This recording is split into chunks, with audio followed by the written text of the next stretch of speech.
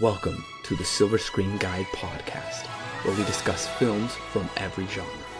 So sit back, relax, and enjoy the podcast.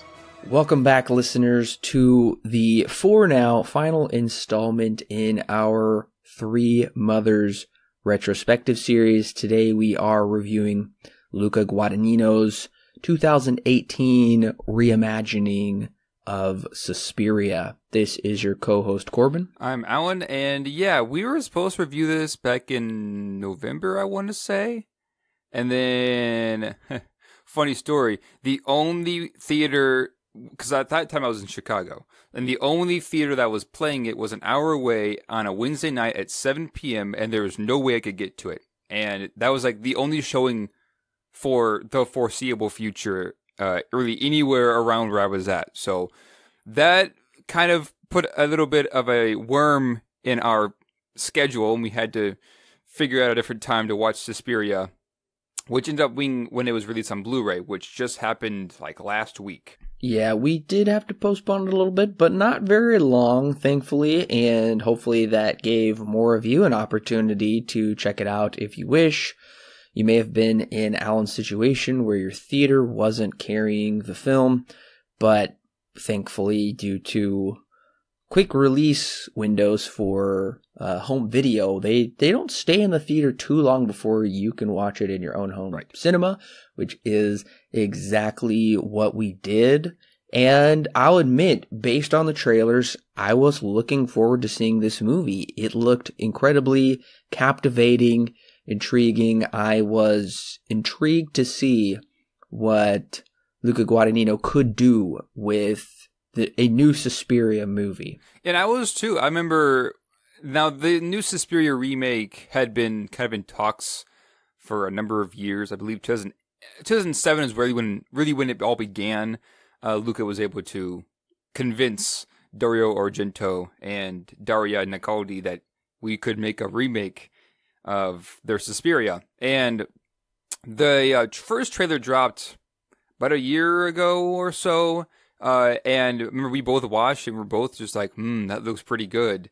And so since then I've been pretty excited, but also I've been kind of like, I really wonder how he's going to handle this, because I knew that he had mentioned that it was not necessarily going to be a remake, but more of a reimagining. It's going to homage the original, but also be in its own camp. And that makes sense, because Suspiria is at the original Dario Argento's film is at such a high bar. Oh, yeah.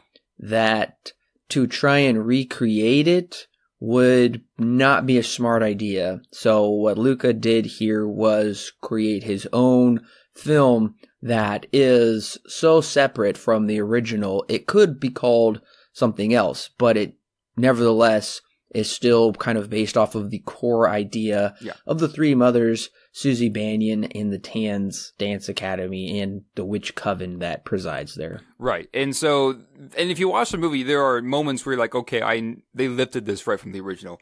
But for the most part, it's pretty much its own movie. You don't need to see the original to see this one, or vice versa. They are completely, the 1977 original and the 2018 remake or reimagining are two separate films. So you could watch one or the other and it won't affect your viewing for either one. And listeners, I should mention, if you haven't heard our reviews of the previous three films, then those will be attached in a link below. Go ahead and click those. Listen through all of our reviews of the Three Mothers trilogy. So then that'll help you inform your thoughts on how we thought of this movie while reviewing it, because I know I will make a couple references to the other movies and what I thought of those. So to enrich your experience listening to this one, go ahead and go into the archives and check out our other trilogy. Now, here's something kind of interesting. One of the biggest things that kind of was regarded from the original was by its sense of style. And I know that we mentioned in the podcast back in that original Suspiria review that one of our biggest issues was that it was very much style over substance. Now, it seems, and this was something that I read before, Luca was just like, nah, I kind of want to do something different, and at least, especially when it comes to style. So beforehand, he had with Dario Argento, he had a ton of color in his movie. But this one, he did a complete opposite and had it very washed out. Still shot on film, but was the color, instead of being like having a lot of primary colors being very vibrant, he took it almost completely out. It's getting rather close to a black and white movie than it would anything else. One interesting thing, though, too, is that they did not use color correcting lenses with the cameras. So it gave it an even more washed out feeling than what you would typically see really with most other movies here. Yeah, I noticed they were going for something completely different, judging by the trailer. Everything is more so kind of an earth tone, kind of drab and blandish. It's still, some of the things still look good and still are eye-catching, but not in the same way. And one of the problems that I did have, though, while watching the movie was I had trouble actually seeing what was on screen.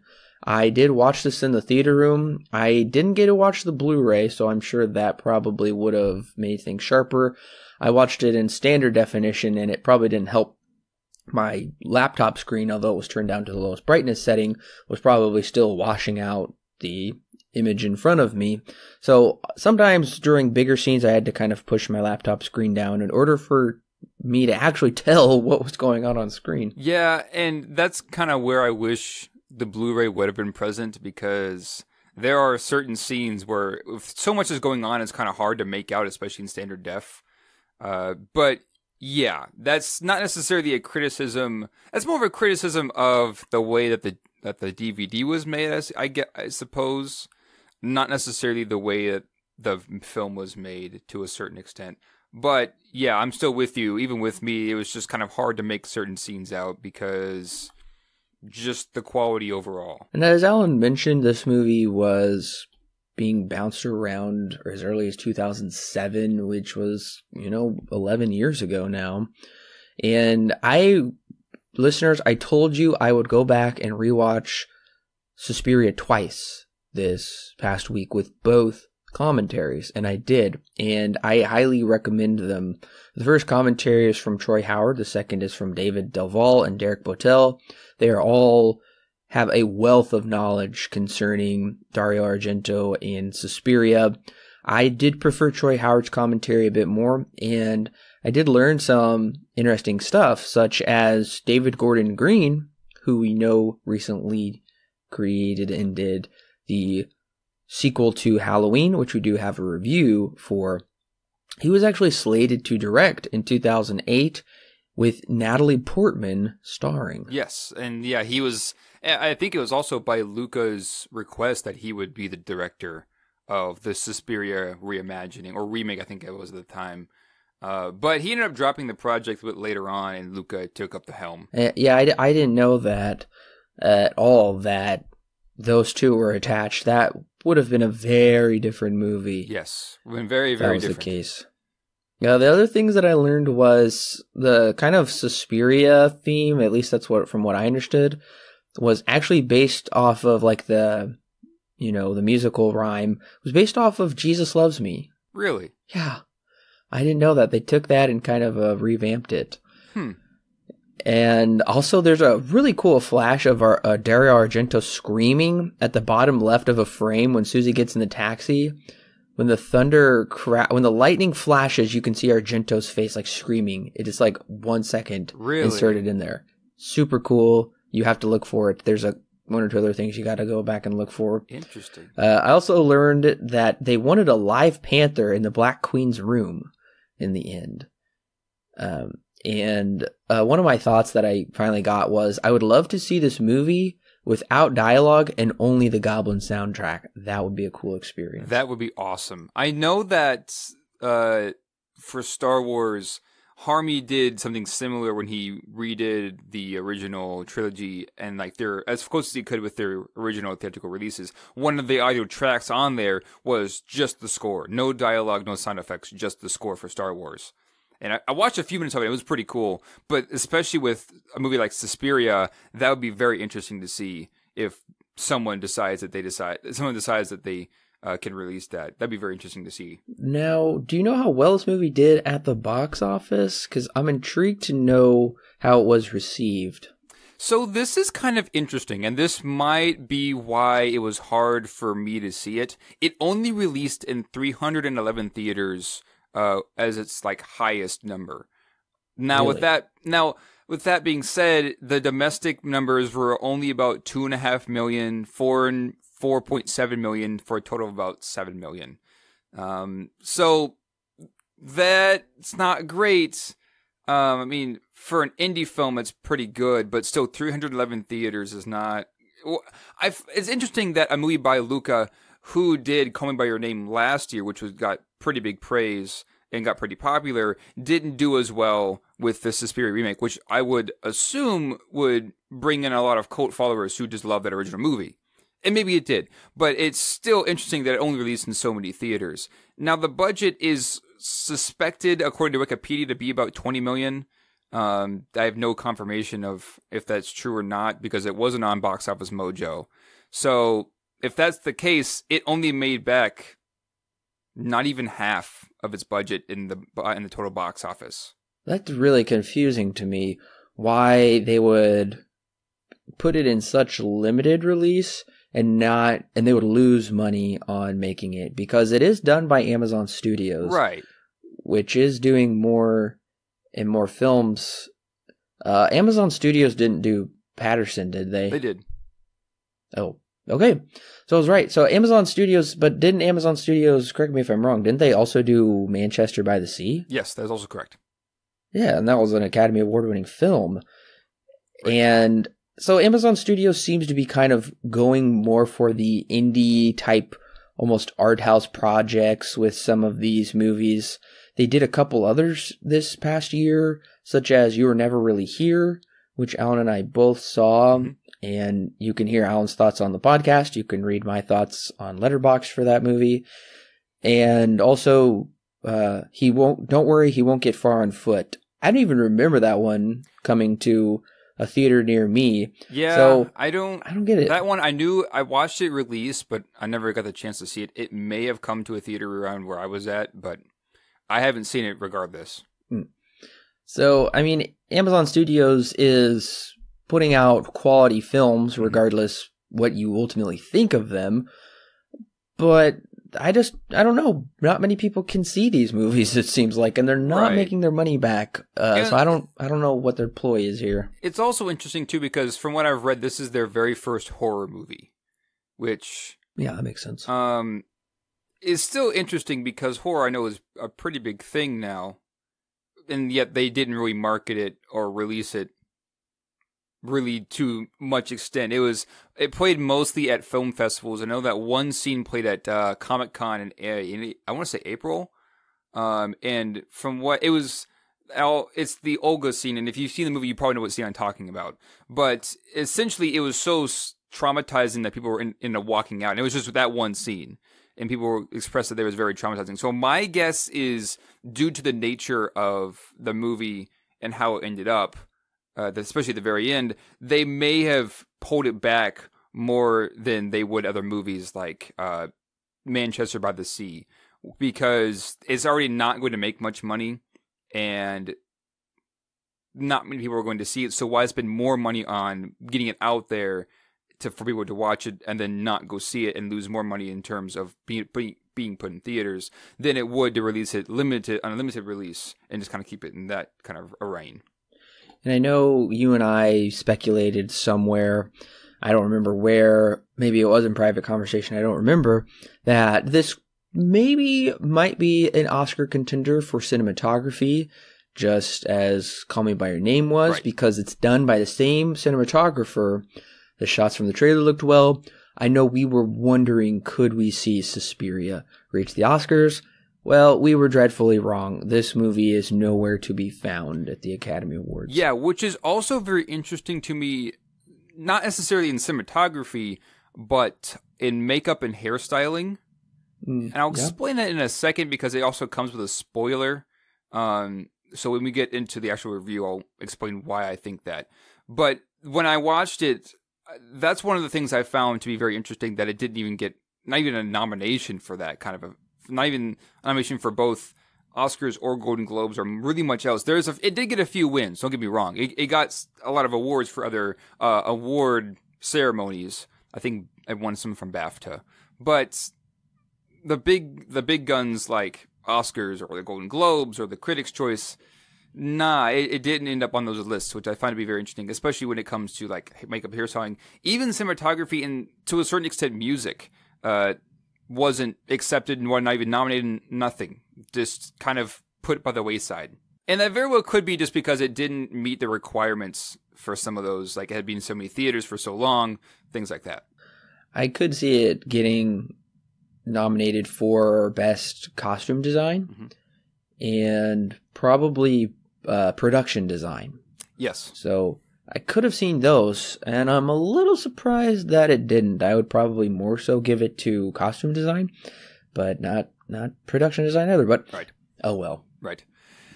Now, here's something interesting. There was a lawsuit against this movie. Apparently, in a couple of the trailers, they used art from an artist named, or I guess it was just images, from an artist named Anna Mendita. She sued Amazon Studios because apparently they used her works without really giving the correct copyright, and so they issued a cease and desist. And it was like, I think it was settled within like 2 days of it being released. They didn't disclose what happened or kind of said what they came to. But yeah, it was very interesting that they had a lawsuit on their hands not very long into, actually before the movie was released. Now, of course, you can't find those images anywhere. They're not on any trailers or nothing like that. Yeah, as since then. But there was a lawsuit against Amazon Studios for this.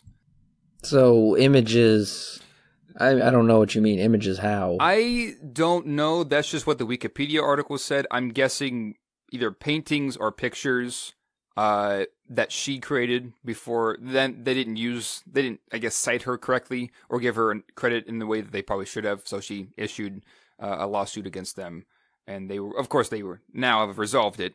But that's my guess is what happened. She had pictures or something that were in the trailers that she didn't give authorization to. Well, I'm wondering also, I could be wrong, if images, as they were like maybe recreating some images she was known for, because I know in the trailer there was a dance, there was a shot of them dancing, and even if you go to Letterboxd, that's kind of like the header image, where they're all together and their legs are kind of bowed, like they're moving in this like kind of synchronistic fashion up and down, and it looked really incredible. That wasn't in the movie. Right. Yeah, so here it says, the first image is an image of a woman's hands bound with a rope on a white table, allegedly derived from one of her paintings. And the other is a red silhouette of a body imprinted on a bedsheet, which was claimed to be derived from her Silhouetta series. So I guess one of them sounds like it was kind of taking from that, like you were saying, where they were similar enough where she could issue a cease and desist. And the first one looks like they actually used that. No, I guess it was derived. So both instances, I guess you're right. They were more of just so similar to how her paintings were that she decided that that was enough evidence to pull a cease and desist. Okay. Well, I don't know. I don't remember those shots being in the movie. Yeah, because they took them out. No. Okay. Yeah. Well, I guess I'm not too upset about that. I know that Argento did take inspiration from, and I know this from listening to the commentary, he took inspiration from painters as well. Oh, yeah. Yeah, he did. Older painters, for the most part, that were long dead. But I can see why Luca would want to do the same. So, yeah. And I know that, at least with Argento, if he did take inspiration from those painters, he wasn't directly copying. From what I understand from the article on Wikipedia, it's more or less saying that they took her paintings and did almost a direct copy because they were similar enough where she was able to issue one of a cease and desist. So they must have been pretty close to the original source. Yeah. So at least with Argento, at least as far as I'm aware, there wasn't any lawsuit against him for anything. So it might have been just like a homage, or maybe he did get the correct citation. Who knows? It's a 7.0 on IMDb. I forgot to get these scores earlier, but no cinema score. I didn't expect there to be one. Rotten Tomatoes has it at a 65%, though, which is getting pretty close to rotten. Yeah, it's pretty mediocre to borderline rotten. So needless to say, and like we said, it didn't do well at the box office. I'm guessing could it? 311 theaters, though. So. Well, exactly. So I'm confused because I know Luca said if this movie does well at the box office, we're going to do maybe even a prequel. And the prequel will be about Mother Marcos in Scotland in the year 1200 AD. Interesting. That doesn't sound appealing to me, but we'll see. We'll see how that goes. Maybe it'll be great. Maybe it'll be the best one. I don't know. If it ever happens. If it ever happens, maybe we will be doing that in 30 years. Maybe. Just like we had to wait 30 years for Mother of Tears to complete the trilogy. I don't know. Right. We'll see. Well, listeners, Alan is about to give you the plot for Suspiria, but if you haven't seen the 2018 remake and you don't want the film spoiled for you, go ahead and click pause right now, go out and grab it, or stay home and grab it, and go ahead and watch it, come back and click play, and we will be ready to spoil Suspiria and get into all the juicy details. Alan, take it away. So this is going to be a bit long, just warning you. There's a lot of little details for this plot that I guess need to be explained to make sense. Okay. Suspiria 2018 opens in 1977 Berlin. A young paranoid girl named Patricia makes her way to see Dr. Josef Kepperer. The doctor openly accepts her and listens to her troubling story, one, it seems, that he may have heard from her before. She explains that the dance academy that she was at is filled with witches, and that there are evil happenings inside of its walls. Another young girl named Susie Bannon, played by Dakota Johnson, is seen making her way to the same academy. Upon arrival, she is told that they tried to phone her to reschedule, but could not reach her. Luckily, she is taken in for an audition and is accepted on the spot. It doesn't take long before Susie catches the interest of Madame Blanc, a head leader in the academy. Within days of Susie's arrival, she is given the lead role of the protagonist in a new dance called Volk.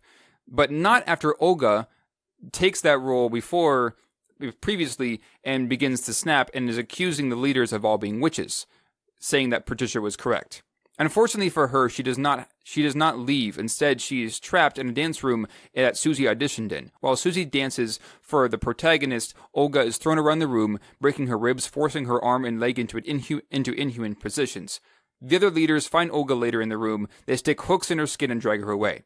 When Patricia left Dr. Josef, she left her journal in his office. Inside, it explains all of the inner workings of the dance studio, causing the doctor to get suspicious. He goes to the police, but they reluctantly send out 2 investigators to do some snooping.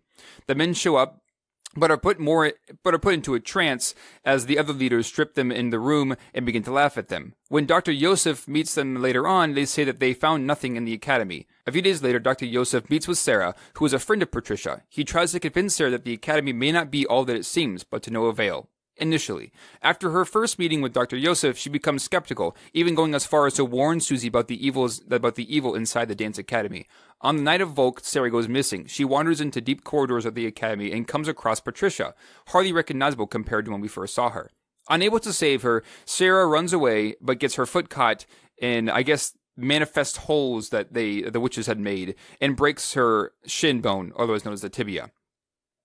Some of the leaders find her and fix her leg enough so she can continue the dance. Sarah suddenly enters the dance, but falls in pain as they reach the end. Dr. Josef then returns home, back to where he and his wife Anke lived. Previously, she was missing due to the war, but seemingly has returned, who is also played by Jessica Harper, the old Susie Bannon from the previous movie. They embrace and take a walk, leading the doctor to the dance academy, where he is grabbed and taken inside.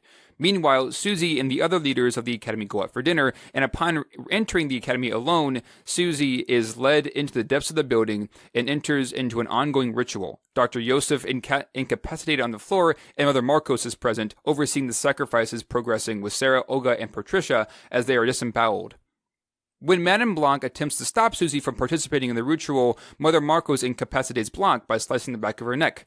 Originally, Susie was to be a vessel for Mother Marcos to enter, but it's revealed that Susie is actually Mother Suspiriorum, one of the 3 mothers. She summons Death Incarnate, which we did see in Inferno, and kills Mother Marcos and her followers, those who voted for her to remain in power earlier. This is a scene that happened much earlier in the movie, and we'll talk about it in a second. Susie/Mother Suspiriorum then grants Olga, Sarah, and Patricia a peaceful death and takes command of the Dance Academy as the rest of the students continue to dance on the blood-filled Matter House. In the end, Dr. Yosef is released, but is later visited by Susie, or Mother Suspiriorum. She explains that his wife did in fact die in a concentration camp, and that his memory of Patricia and Sarah and everything pertaining to the Dance Academy is erased. Back at the Dance Academy, the leaders are cleaning up from the ritual they had the night before, and it's discovered that Madame Black is still alive.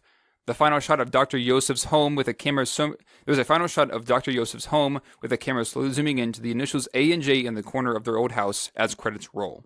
Well, that was a good plot summary, because this movie is extremely long. At least it feels that way. I mean, I guess in perspective, it's not abnormally long. It's 2.5 hours. For some reason, I thought this movie was more like 240, 245, running closer to 3, but it's not. It's 2.5, but it feels to me close to 3.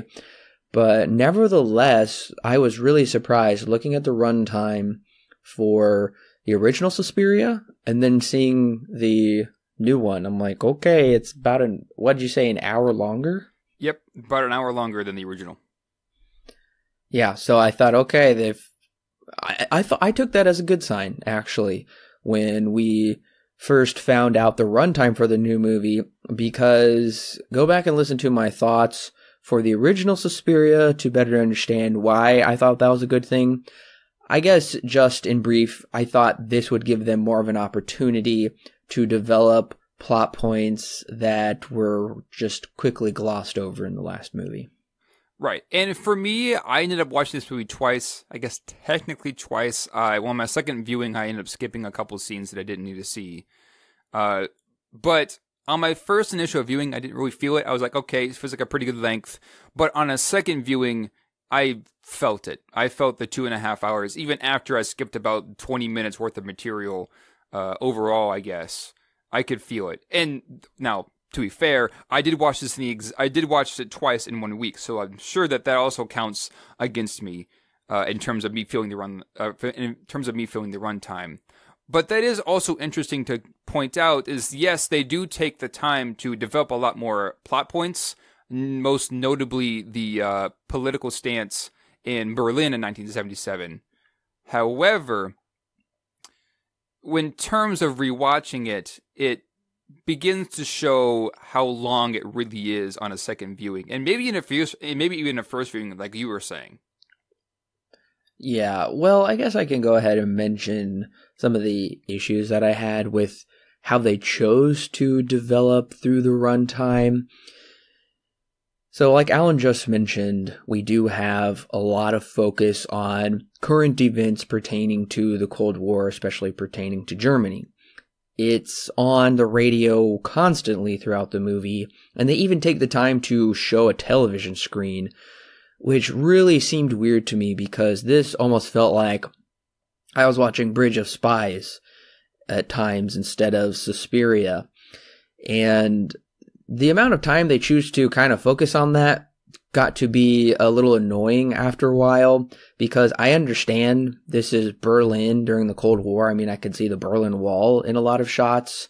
I get it's super drab, it's boring, Berlin, it's not that fun. I get it's during the Cold War, I get it. So how much time they're going to push that on me and try and steep me in the Cold War cultural zeitgeist, like they're trying to transport me back there, I think they do that too much to their detriment. Instead, I would have preferred us to take a deeper look at Susie's upbringing, something that we do look at throughout the movie, but something I felt like we could have solidified a bit more, as opposed to some bizarre dream sequences and one shot of her mom saying, "She's my sin I brought into the world." Okay, let's explore that a little bit more. I don't know how you think about that, Alan. Right. So one of the interpretations of what you were saying in terms of showing Berlin a lot in this movie. So one of the bigger themes in this reimagining, I guess, of Suspiria is this abuse of power. We see this And the biggest example that sticks out in my mind is when the two investigators come and they essentially put them in a trance and are laughing at them in this secret room. So, and it's only like a select few of the leaders there, but it's things like that. There's an abuse of power. So that also transfers to the world around Susie, which is also during the Cold War in Berlin, when the Berlin Wall was at its full effect, is Berlin at this time was also abusing its power for its own people. And one of the bigger things, especially there towards the end, most notably with Dr. Joseph, is how these big leaders should feel shame and guilt because they're abusing their power. But with Joseph, that's one of the reasons why it ends the way it does, is he shouldn't need to feel it because he was affected by it, but not actively participating in it. So what this is really showing from what I'm seeing here and from this interpretation that I've read is that it's more just showing the political stance, not necessarily inside of the academy, but also outside where there is an abuse of power. Although I will agree with you, I think that they show it maybe a bit too much. I think that, of course, now this also comes with the more terrorist events that were happening, which they do bring them, which are pretty, from my understanding, pretty historically accurate in terms of what was going on. But yes, the reason why it is here is more to do with the fact of this theme of abusive power. Not, like I said, not just inside the Dance Academy, but also outside in the world around them. Just by setting it in Berlin, I get that. So yes. My problem is it becomes heavy-handed by continually pushing that upon the viewer and kind of, I feel, distracting from the focus of the film. I wouldn't say that it necessarily detracts from the focus, but I will agree with you that it does feel like they go back to this a bit too much. Now, it really only isn't about the first half that they really focus on that aspect. Later parts of the movie don't do it nearly as often. But yeah, I do agree with you on that part. They do kind of rely on it a bit too much. I think that they, more or less, I think that they're trying to put in as much historical accuracy as they can, when in reality, I don't think they need to do it to that extent. I was surprised to see when this movie opened, it has this title card, which I wasn't even sure was a title card at first. Yeah. It says 6 acts and an epilogue set in divided Berlin, which kind of confused me because it's in divided Berlin. But I think it's important to distinct whether it's in West Berlin or East Berlin, because if it's in East Berlin, it would make more sense why it's so, fascistic and awful. But if it's in West Berlin, then that's different. It wouldn't be so dark and drab all the time. But I don't see anybody willingly traveling to East Berlin. That doesn't make really any sense. So I don't know. This whole setup is a little confusing. Yeah, I do know that Dr. Joseph does cross over to visit his home in one of the halves.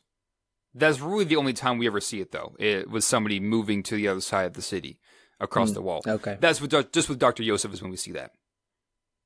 And don't we get some really loud music here? The opening title? Yeah. Well, yeah. I don't know. I was going to say it's not as effective in the least as compared to Goblin's score. And I got to say I'm a little tired of that's how we're going to make things really heavy and dark, is by something really loud, almost overbearing. And it's usually always strings, it seems like. Yeah. And one interesting thing here, too, is that they also use written songs. I think there are 3 moments where they use a written song as part of the movie.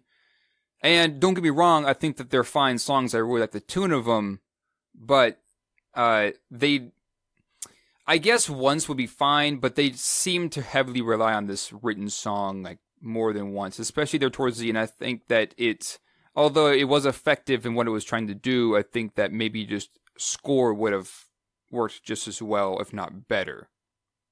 Yeah, you mean when they pull out songs with actual lyrics? Yes, yeah. Okay, that shocked me because that really threw me off. I was not expecting this movie to employ lyrical songs. Mm-hmm. So when it did happen, it threw me off big time. Right. Now it is interesting too because the person the composer for this movie is actually the lead singer of a band Radiohead, which is kind of interesting because last time in the original movie, they had a band called Goblin come and make the score. Now, it wasn't just Radiohead, the band, it was just the lead singer that did all the composing, which I believe this is his first movie he's ever composed for. But here's an interesting fact. He did take a lot of inspiration from Blade Runner, which you can kind of tell in a few scenes where that inspiration is coming from.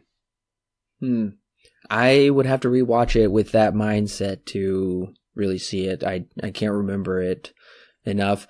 Honestly, I don't remember a thing about the score except that final song, pretty much. Yeah. The song is the biggest part. There are a couple of scenes where I really noticed it, and I kind of liked it. I try to remember. I think it wasn't long after Olga's scene is when it really does play in effect, and there's a couple more moments. I can't remember off the top of my head, but they tend to use a synthesizer. It sounds like for some of the sounds, and with the foreknowledge that it was based off of or inspired by Vangelis, I can see it in a few scenes. Act 1 opens with Dr. Yosef, who is like a therapist, psychiatrist type person, and he is having a therapy session with none other than Chloe Grace Moretz, which surprised me. She was in this movie. And I couldn't help but notice this old man looks fake. To me, he didn't look like a real old man. It looked like he was wearing some kind of prosthetic makeup. Come to find out that's the case. That old man is Tilda Swinton in makeup. She has a triple role in this movie as Dr. Yosef, herself as Madame Blanc, and Mother Marcos.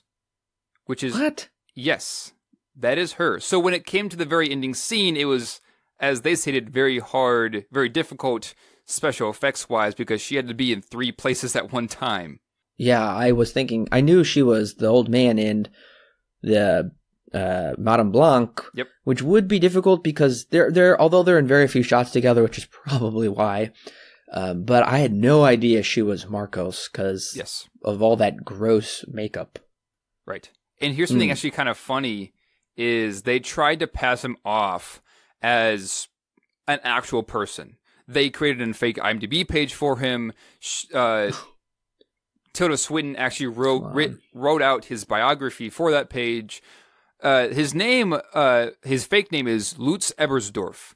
And that's his name. It was his fake name. And so they went as far as to, like, people were kind of getting... What happened was there was a picture taken on set that claimed that she was actually Dr. Yosef, Tilda Swinton. And they tried to cover it up. Both the director and Tilda Swinton tried to cover it up by saying that no, it's an actual guy and all kinds of stuff. But the news wasn't really having it. It was kind of suspicious because the MDB page was totally incomplete. He wasn't anywhere else online that they could find.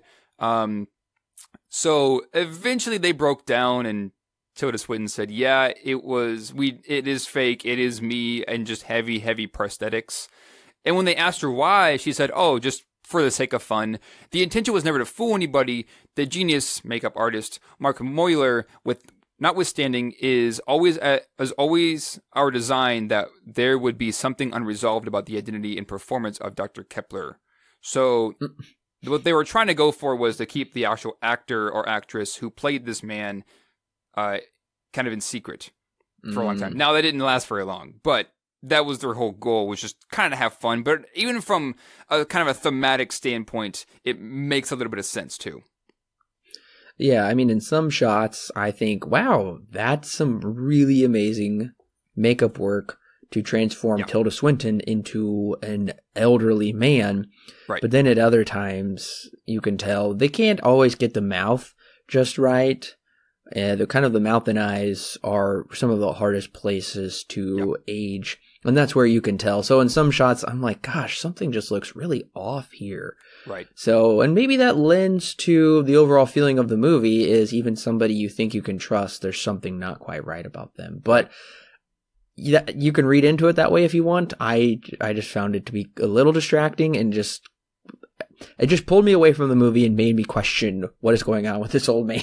Right. And see, I never had that. I always just assumed it was just some random old guy, some actor that they actually found. And the fake IMDb page they made claimed that he was an old psychologist who this was his film debut. So I didn't think much anything of it until I went to look up who was playing his character and couldn't find his name anywhere. Aside from being assigned to Tilda Swinton, I said, that is not right. So there's no way. And then I did more research and found all this, that it was all kind of just a joke. And I was like, huh. Which makes me wonder why they didn't get nominated for Best Hair, Makeup, or Hairstyling. Because from what I was seeing, and maybe it would have changed upon like a Blu-ray release that I got to see it on, but I had no idea. I just assumed it was an actual actor the whole time. Right, and I did watch this on a pretty big screen, so I'm wondering if that was also why, is seeing everything more up close in a bigger detail, blowing up those pixels. Yeah, maybe that's why I was onto it a little more. Right. That very well could be. Well, we do get our first mention of, she calls her Mother Marcos, which is different from the original Suspiria because they never called her Mother Marcos. They always just called her Helena Marcos or the Black Queen. I'm pretty sure we don't get any reference to the Black Queen in this movie. Not that I found. No. So, of course, we know Mother Suspiria or Mother Suspiriorum, whichever you prefer. But it's interesting she mentions Mother Marcos, and they said they took her urine, hair, and eyes. Now she can see me. So are we to assume in the end that for some reason she has glass, like these goggle type things on, Marcos does. But do we assume she can see because she has Chloe Grace Moretz's eyes? Not necessarily. So what they're looking for, this is why Patricia ran away, is looking for somebody to replace Mother Marcos. Right. Essentially, they're going to become a vessel, right? Yeah. So that's what they were doing to her. Patricia ended up figuring all this out and ran off. But she's found a bit later on, and she is there getting towards the end when they dance folk. So my guess is she realized what was happening, tried to... I don't know if she told Sarah. No, I think she mentioned to Sarah a couple of things, but never was able to convince her. So she ran to Dr. Yosef. And so this kind of a thing that happened with Patricia happens again when Susie comes into the picture. Okay. Yeah, I was wondering about that. And especially because when Sarah finds their kind of antechamber to the lair, she finds like body parts and there's a picture. What the picture looked to me to be Marcos and Blanc, maybe. Yes. And it was framed in hair. I don't know why. It was just kind of gross. So I guess that kind of was a callback, as they kind of take these body parts and do what they will. If it doesn't work out, then they just keep them in their room or something. Yeah. So I don't know. It's kind of an odd scene. Okay, the thing that I was also kind of confused on is Marcos is old, but Blanc is not, and they have a picture of themselves from a long time ago, I'm assuming, but maybe one is just older. Yeah, I'm not so sure. They do make it out that Mother Marcos is much, much older, and she's been running this Dance Academy for a long time. We do know that it was, I want to say began operation in 1949,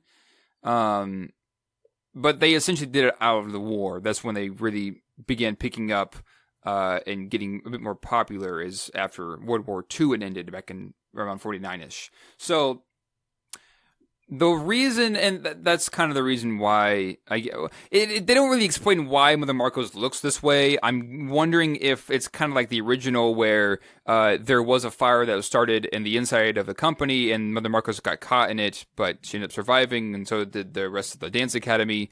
But they don't really make much of a mention of that anywhere in this movie. Something else that I did want to mention was Dario Argento's original Suspiria came out in 1976, which is kind of around when this movie is set, they both take place in Germany, but this one is really heavily steeped in post-World War II, height of the Cold War, whereas Argento's came out during the Cold War, and that trace was nowhere to be found in his movie, in fact. So I thought it was interesting, because I'm like, oh, it's in a completely different location, and yeah, it does take place in a different city, but they both still take place in Germany during the same year, pretty much. Yeah, completely different results. Yeah, this one is set in the year that Suspiria was released. The original Suspiria was released, 1977. But that's one of the very few homages, references to the original that are really in this movie, aside from just kind of the main story. Which is also interesting, too, because the original was more set on ballet. This one, not so much. It's more of expressionistic dancing than it is ballet, which is much different, especially in Germany back around this time. And I'm also surprised we cut to what I presumed was an Amish family, but then Susie explains the difference. They're Mennonites, and there's a dying woman, and all of this is shown during the opening credits. Mm-hmm. I'm surprised they went with opening credits. I didn't really like it because I know the original Suspiria really immersed me. I'm already being immersed. These are kind of late credits to start popping up. I do wish they would have saved them for the end. I mean, that's just kind of a nitpick, though. We also have some very odd music over the scene that I'm not really liking. And probably the biggest takeaway is this lady's, belabored breathing is reminiscent of Helena Marcos or the Black Queens from the original Suspiria. Right. And I'll say this, the music doesn't really bother me all that much. I do enjoy the tone or the tune that is being played. This sounds a lot like Sufjan Stevens, which we know played a song actually 2 songs for Call Me By Your Name. One was nominated. And I believe I mentioned in the Oscar, I think it was Reaction podcast, that I really did enjoy. I do enjoy, just in general, Sufjan Stevens. So I kind of figured it was them. Upon doing research, it was not them. It was some other band, but it does really sound like them. That aside, I don't necessarily find it, at least in this scene, the music fits and does kind of explain a few things in terms of like the overall tone of the story.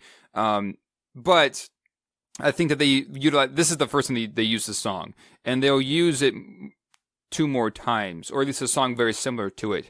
So in this opening, it doesn't really bother me all that much because you do kind of get the setup of Susie's mother and how she's kind of incapacitated in her bed. She's bedridden. She's essentially dying. They bring in a pastor to bless her. And you kind of begin to get this sense of that her mother may not be the best mother that there was, or something happened between them, but we don't find that out until much later into the movie. But yeah, this opening scene, although I think it's a good spot to open up with the credits, because it does begin to introduce this theme of motherhood. So it doesn't bother me too much, but the music later on will get to be used a bit too often, I think. I didn't really know it was a mom. At first I thought it was a young girl, then I thought it might be an old lady. Right. But we kind of settle on a not quite middle-aged woman. I really didn't understand this scene at all. Only in hindsight did it connect with the rest of the plot, because we draw back to it a number of times about how her mom was sick, and that kind of plays in towards the end.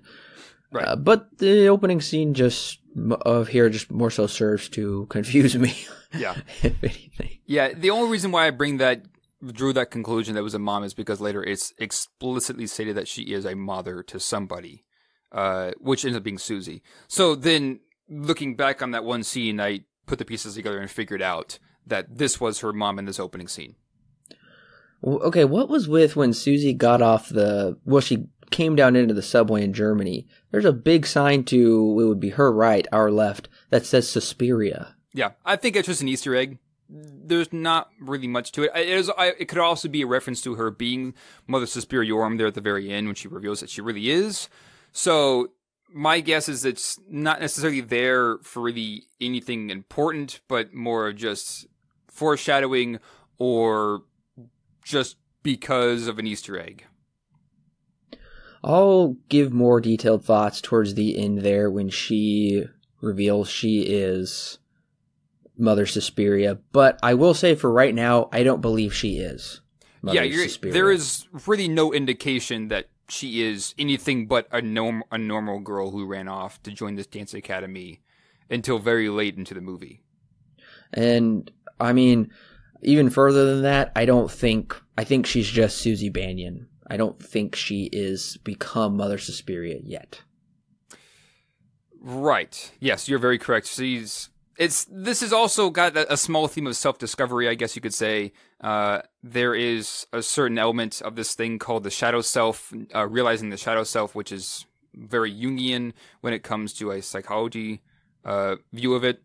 Essentially realizing that the bad parts about yourself, if you want to put it in terms of, say, Freud, it would be the id, is what you're looking at here. I do want to mention some of the editing and camera work here in the beginning. It's a bit reminiscent of Argento, such as kind of the quick cuts and rapid zooms. I do like some of those in the beginning, like especially when Susie is performing her dance and we kind of cut to Madame Blanc. Or there's just certain shots that work well in this movie, but I feel they're inconsistent. They kind of stop using them after a while. You are very correct. The cinematography does change a bit as the movie progresses. And I think that some of its best moments are here at the very beginning, because the way that they shoot Tilda Swinton is very interesting, but at the same time, rather terrifying. Especially in hindsight, when you're watching it a second time, you see, because you know how the movie's going to end, and you see how they frame Tilda Swinton there at the very beginning, and that's where I really enjoyed the cinematography for the most part, was because the way that they frame her is really spooky. At times, it's almost as if she's the camera, just the way that she's positioned. There's a moment when she's like sitting in front of Susie, who's behind a mirror, and you can kind of see Tilda Swinton behind her because she's always wearing black.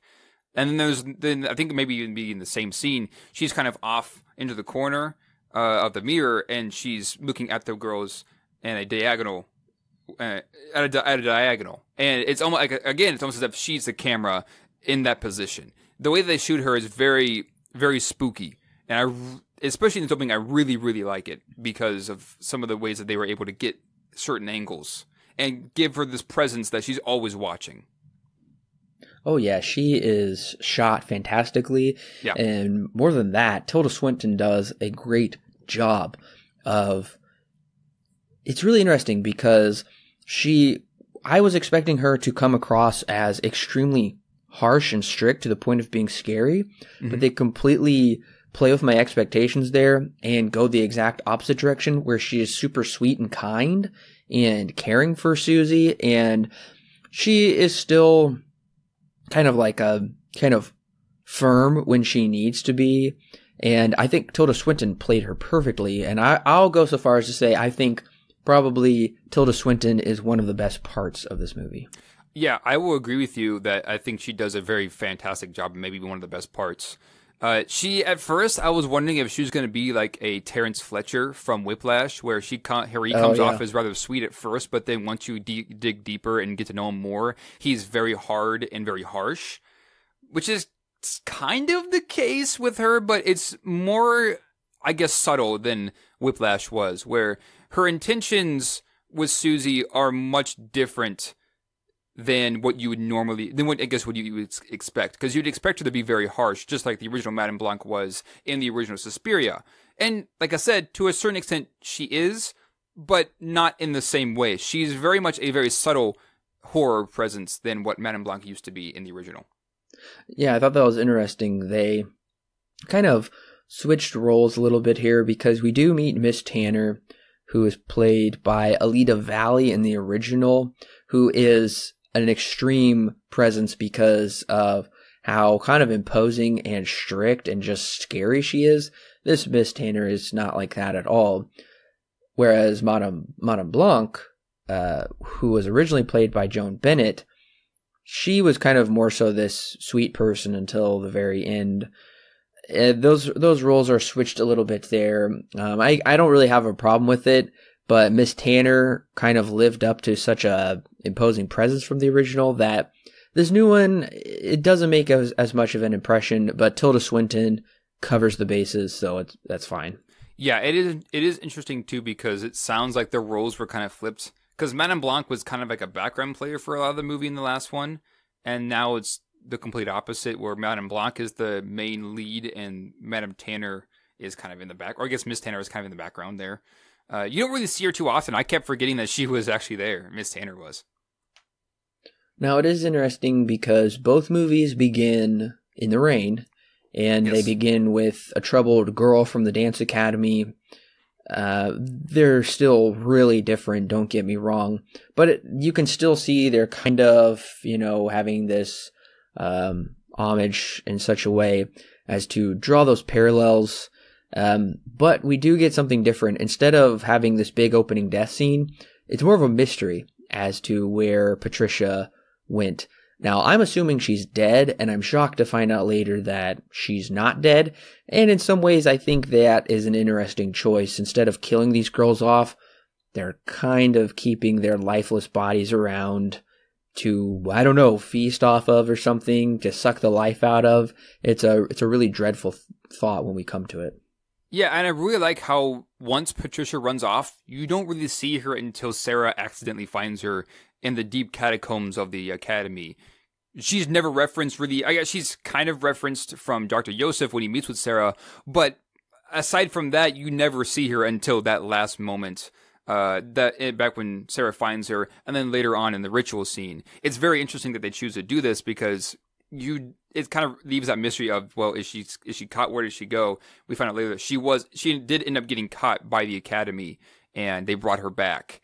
So it's very interesting that they chose to not show her get caught. Instead, she just shows up there out of, even though we were wondering it. So I found that to be very interesting that they chose to handle it that way instead of showing more. I found it to be very interesting.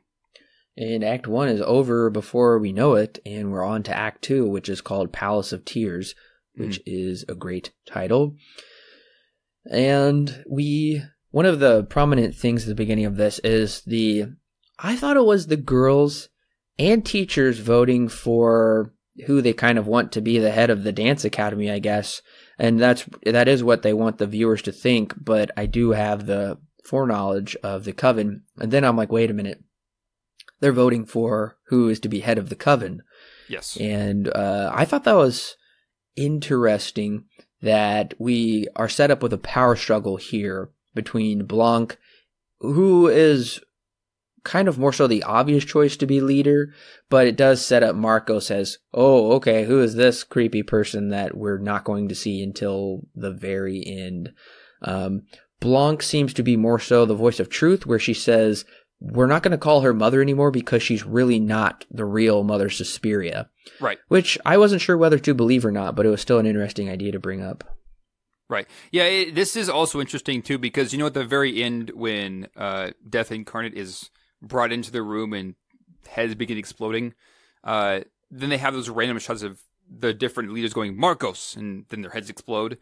Those are the ones who voted for Mother Marcos to remain in power in this one scene. Mm-hmm. And I pulled this together on my second watching because I was like, what is this all about? Why are they doing this? And then I realized on the second watching, oh, okay, these are the girls or the women who voted for Mother Marcos to remain in power earlier in the Act 2. And then, and this sets up that Mother Marcos is trying to be one of the mothers. She thinks that she's one of the three mothers. She really wants to take over the role of Mother Suspiriorum, which we find out she absolutely can't, and due to this, she's also abusing her power. Same with most of the other leaders that are there. They're allowing a lot of things that really are not necessarily morally what should be happening in this dance academy, which then causes Mother Suspiriorum to come out. That is being Dakota Johnson's character, Susie. That's the whole reason why this movie begins, is because there's just an abusive power in this dance academy. And this is one of the reasons why is those who are voting for the Marcos in this opening, they will eventually meet what happens when they choose wrongly, which they do in the very end, and they are killed for it. But yeah, in this one scene, it's very confusing. It comes back a bit later and makes a bit more sense. But yes, this is what's happening. Is you're right, there is very much a power struggle here. It's between Madame Blanc and Mother Marcos, who are trying to find a replacement for, like a replacement vessel for her to go into after this scene, which is where Susie comes in, and that kind of explains the whole story here. The editing where they, right before their heads explode, which was very much reminding me of David Cronenberg's Scanners, where their heads explode in that movie. I was thinking of, it almost felt like a kind of a war tribunal, the Nuremberg trials maybe, where the Nazis were on trial, those who sided with Hitler, and they were being judged as such. It almost looked like how they were shouting and looked like they were in front of a prison, head mugshot or something, and in those type of clothes. I don't know, that's just kind of what it was making me think of. Possibly they're trying to draw parallels to the judgment of the post-World War II of the Nazis. Yeah, I could definitely see them doing that for this reason, because this isn't too long after World War II anyways, and the influence of that war is still very much in effect on Berlin at this time too. We also learned that Patricia wasn't right for the ritual, but they had sent Sarah to kind of get Susie to be a candidate maybe for the Dance Academy. That's what they say, but I'm a little confused about that, because it's almost as if Sarah and Susie had never really met before. I don't know, we're just supposed to get out of this that Susie was chosen. Right, this part is kind of muddy. From what I'm understanding, Susie goes there willingly, goes into the Dance Academy willingly, because she mentions to Madame Blanc that she did see a couple of performances from her Dance Academy at one point, and that was what initially drug her to try and join it. And so that's why the whole reason why she's there. I think Sarah Sarah does become one of her good friends here in the Academy, and I think what was going on here is she allows her to stay, more or less, because she finds that Susie finds that Sarah's a good friend of hers, and that keeps her on the Academy instead of running off like Olga did. So I think that's what's going on here, is that yes, Susie came there willingly, but it's Sarah who does kind of keep her there, who does also try to be her undoing, tries to get her to leave, but really to no effect there at the very end. Also, Olga plays a significant part in this, and if you'll remember, yes, Olga did really play a significant part in the original, aside from hissing in a girl's face. And kind of smoking a Cruella de Vil type cigarette and being a weirdo, essentially. So at least Olga is given more to do here. I did hear that Olga from the original movie did have a bigger part, but it was cut down from the initial scripts. We can't really confirm that, though. That's just what the actress says. Now, this kind of plays into why it's called Palace of Tears, because Olga runs off crying, and she kind of starts to go into this weird trance, kind of this weird alternate state, and she's called into this room where Susie auditioned, where it's just mirrors, and there's kind of this weird, almost voodoo contortion connection where Susie dances in a really dramatic way. It's kind of ripping Olga's body apart. It's a hard scene to watch. It's pretty gross. Yeah, this was a scene where the whole time I'm just like, because one of my biggest things is I hate broken bones, just in general. Broken bones and eyes are my two biggest weaknesses when it comes to something like this. And so seeing this scene, I was like, like the whole time I was cringing, just trying not to look away because I didn't want to miss anything because I knew it was important, but also just like, I don't want to watch this. This is one of the scenes I skipped on my second viewing, mostly because I didn't really need to see it again. It's like 5-6 minutes long. It's long. It's a long sequence. But I do know that the actress here is also I don't know if she's a professional contortionist, but she is a contortionist. And so some of these things she was able to do herself. Now, her arm and leg that were twisted into really terrible positions are prosthetics. They're not real. They did remove her arm and leg in post-production. But a lot of the other movements that she's able to do on her own. Because she's a contortionist, so she's able to do this with herself. There's also one of the witches in the coven who I don't know, I just called Glasses because she had huge glasses on her face. Yeah. Okay, so we first see her kind of spying on Susie when Susie first comes. And in the scene, we see Patricia and this Glasses witch. They're both crying at the same time.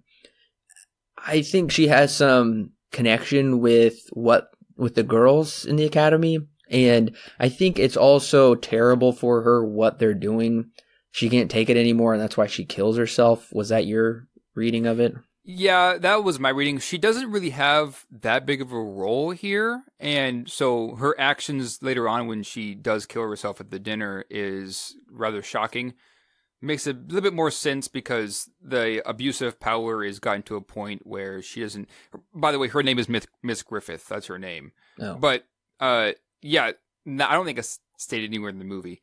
Regardless, yeah, I'm kind of with you. It's strange, but I kind of picked it up as it went along that she has some kind of connection to these girls, and then later kills herself over it because I guess she sees that there's really no way out. Mm-hmm.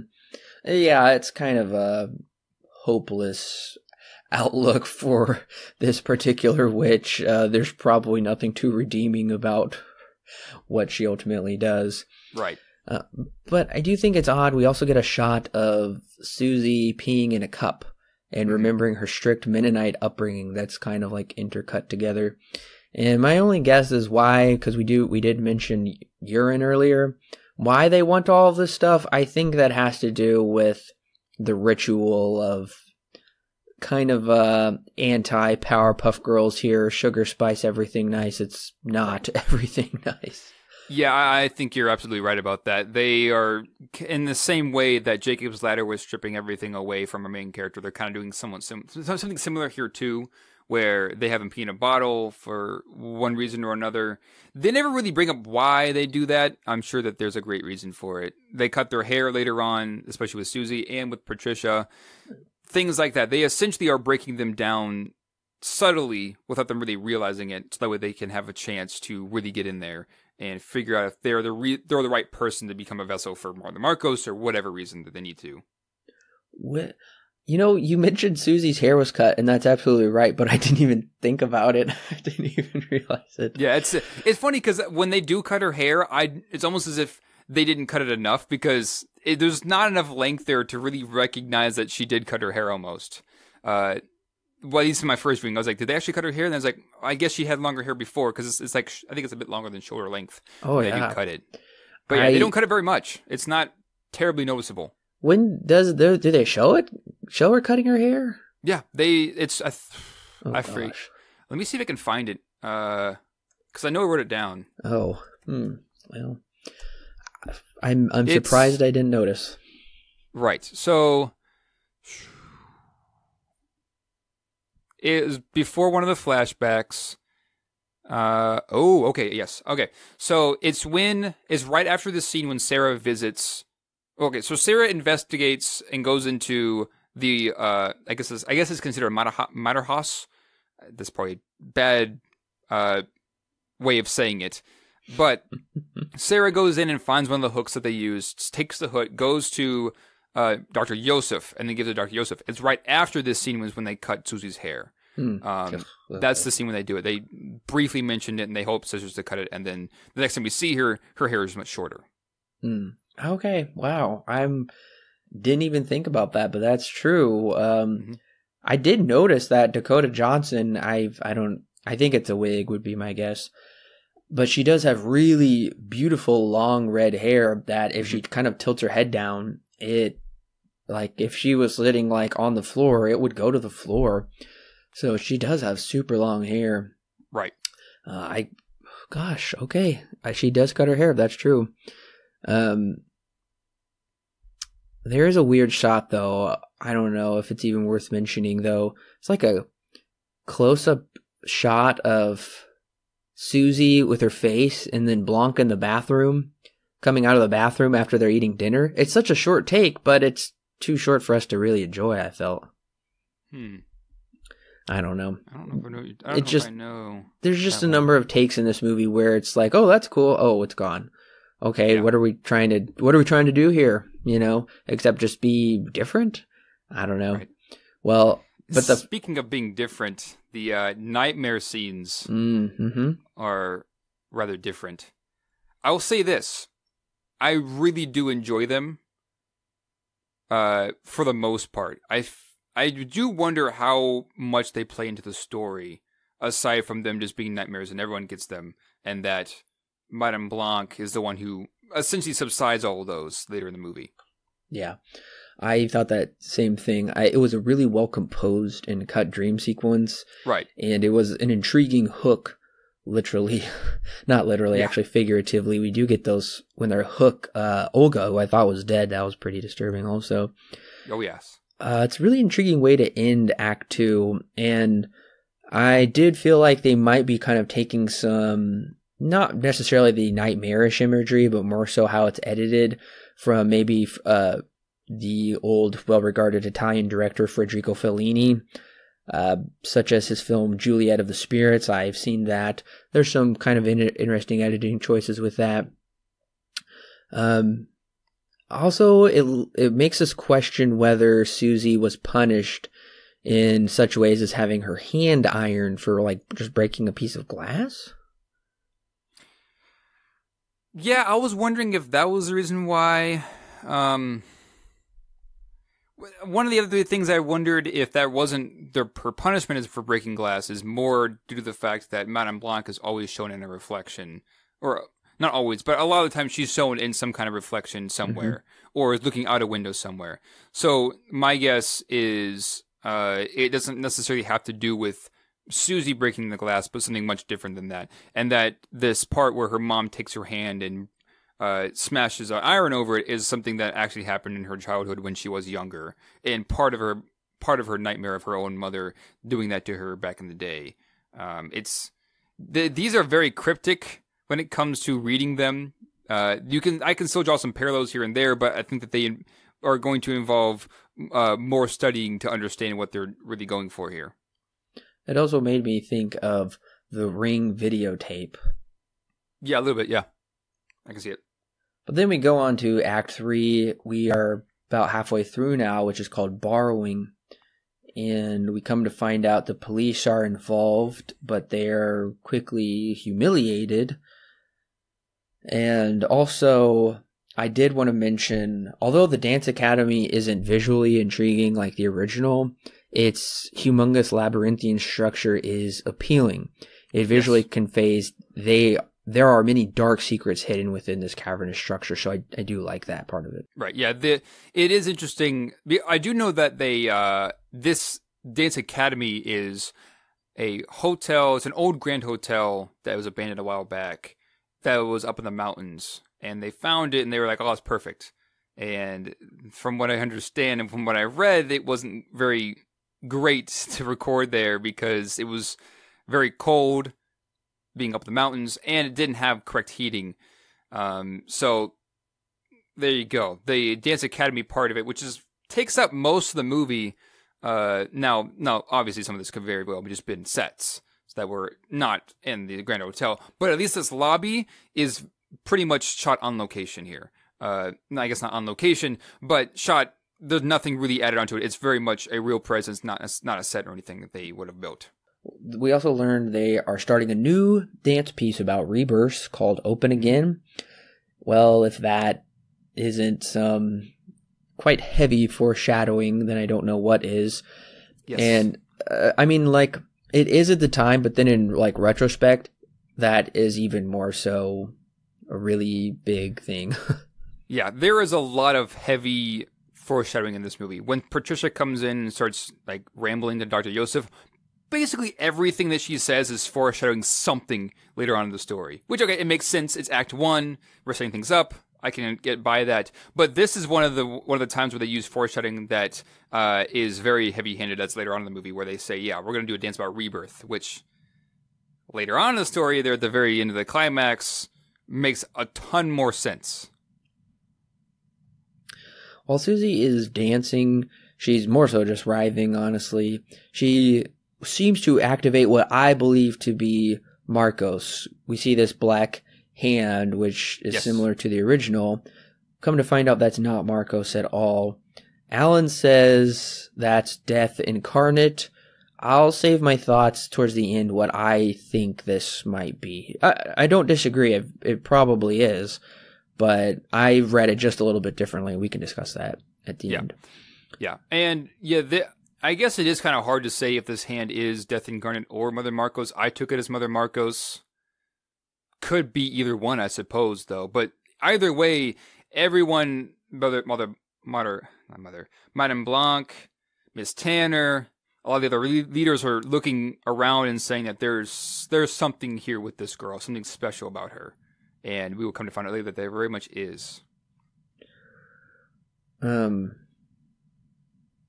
Okay, I wanted to know your thoughts about the very slow build-up of the witches. We get quite a few shots of them just kind of sitting around and talking about their plans, and I think it does work to provide intrigue and mystery, but at the same time, I think we might spend a bit too much time of them just probably sitting around talking about stuff.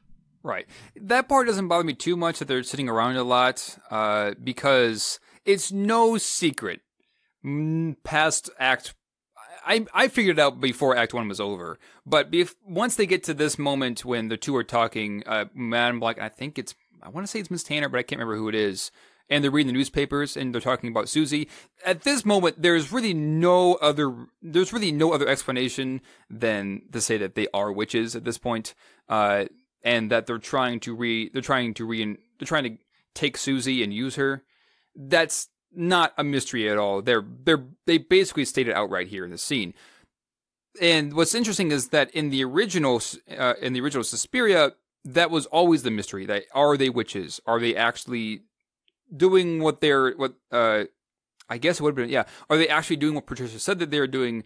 Is Sarah correct? Things like that. And so the mysteries have been switched, where now it's the question of, well, is Susie going to be the one who falls prey to what they want, or is she going to be able to resist it, which kind of changes there at the very end. But upon hindsight and looking back, this is one of the reasons why I wouldn't say watch it a second time, at least not close together, because you know everything that's going to happen, and it makes the movie not as scary and not as intriguing as before. It didn't bother me at first, but the more I look back on it, the more I'm just like, yeah, I already know all this stuff. You can almost skip some of these scenes because at this point it's just general knowledge to know that what their plan is and what they're trying to do. Yeah, that's what I'm driving at. Is I feel like we almost spend maybe a little too much time on their plan or them kind of explaining background details or what they think of the coven. Yeah, we get it. I'd prefer for us to more so get to that point instead of being them just talking about it so much. Right.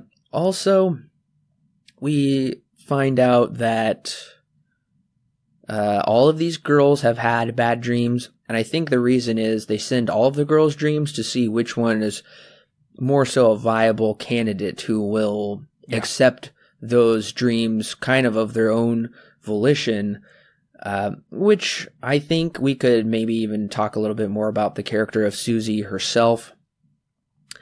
I feel that Susie is underdeveloped. Also, we don't see much of I think every character, especially a main character, needs to have some kind of questioning or some kind of struggle, whereas Susie seems to just kind of give herself over to this. It seems to be at first she's very unsuspecting, but then eventually she seems to kind of accept it more and more. So it's not like she doesn't have any free will in the matter.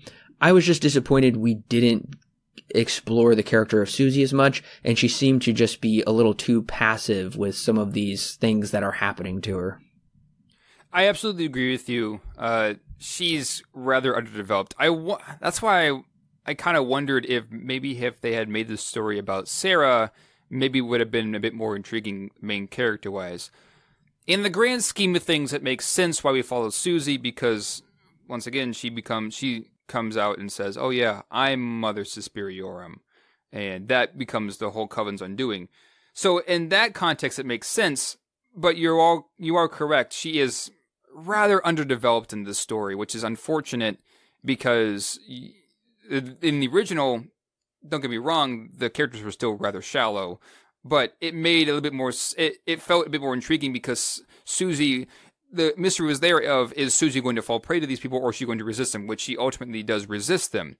there at the very end. With this, it looks like she just continues to slip downwards into the arms of she continues to slip downwards into the arms of Madame Blanc and the other leaders around her. There really is no resistance. There really is no, like you were saying, questioning here going on. That's all done by Sarah, Patricia, and Olga, who are very much side characters. At least Sarah has a bit more development to her, but I will agree with you. It's she is not very developed, more than probably she should have been.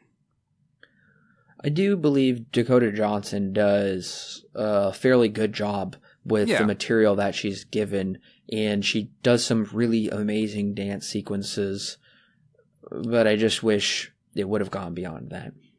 Yeah, I'm absolutely with you. I think she does a fine job, but I don't think it's really her fault that her character ended up this way. It's more of a scripting kind of a thing, because, like I said, there just needed to be more development here, so that way she felt a bit more real, because maybe it's even part of the point is that she doesn't feel as real as other characters do, like Sarah.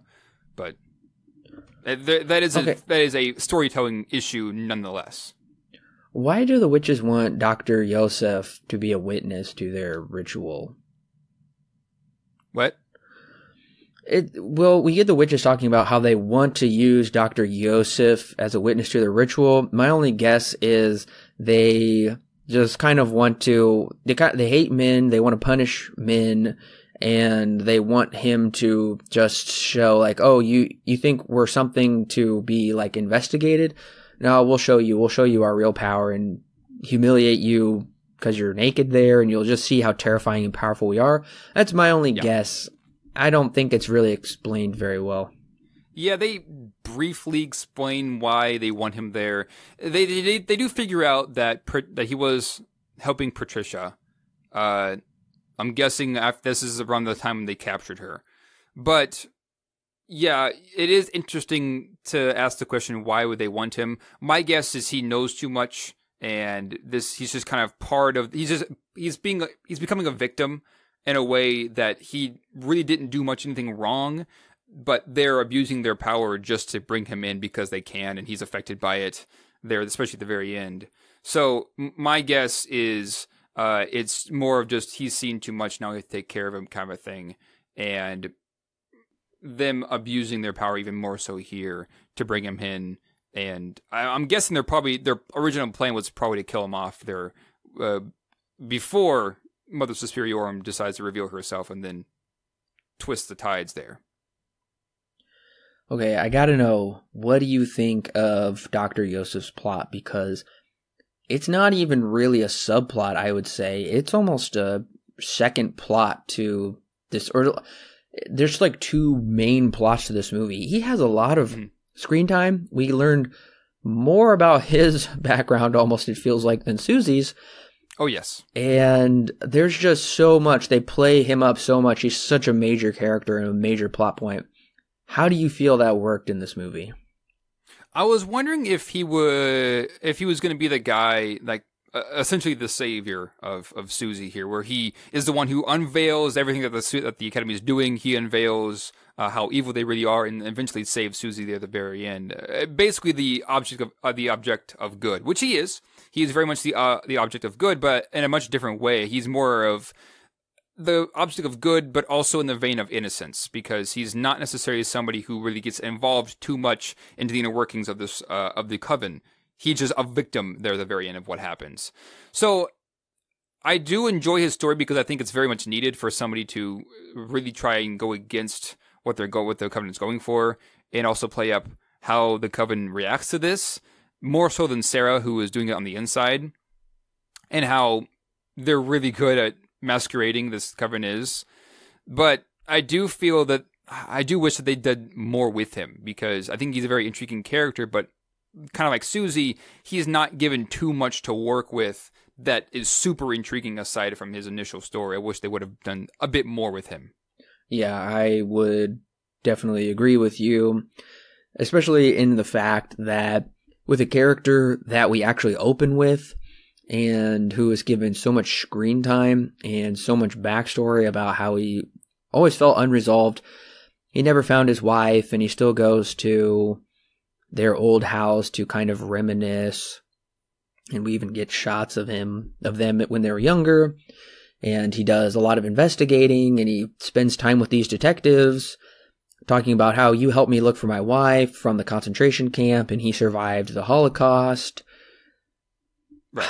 I guess one of my frustrations is I feel like it doesn't sync up with the rest of the movie well enough to make them feel like compatible parallel plots, per se, I guess.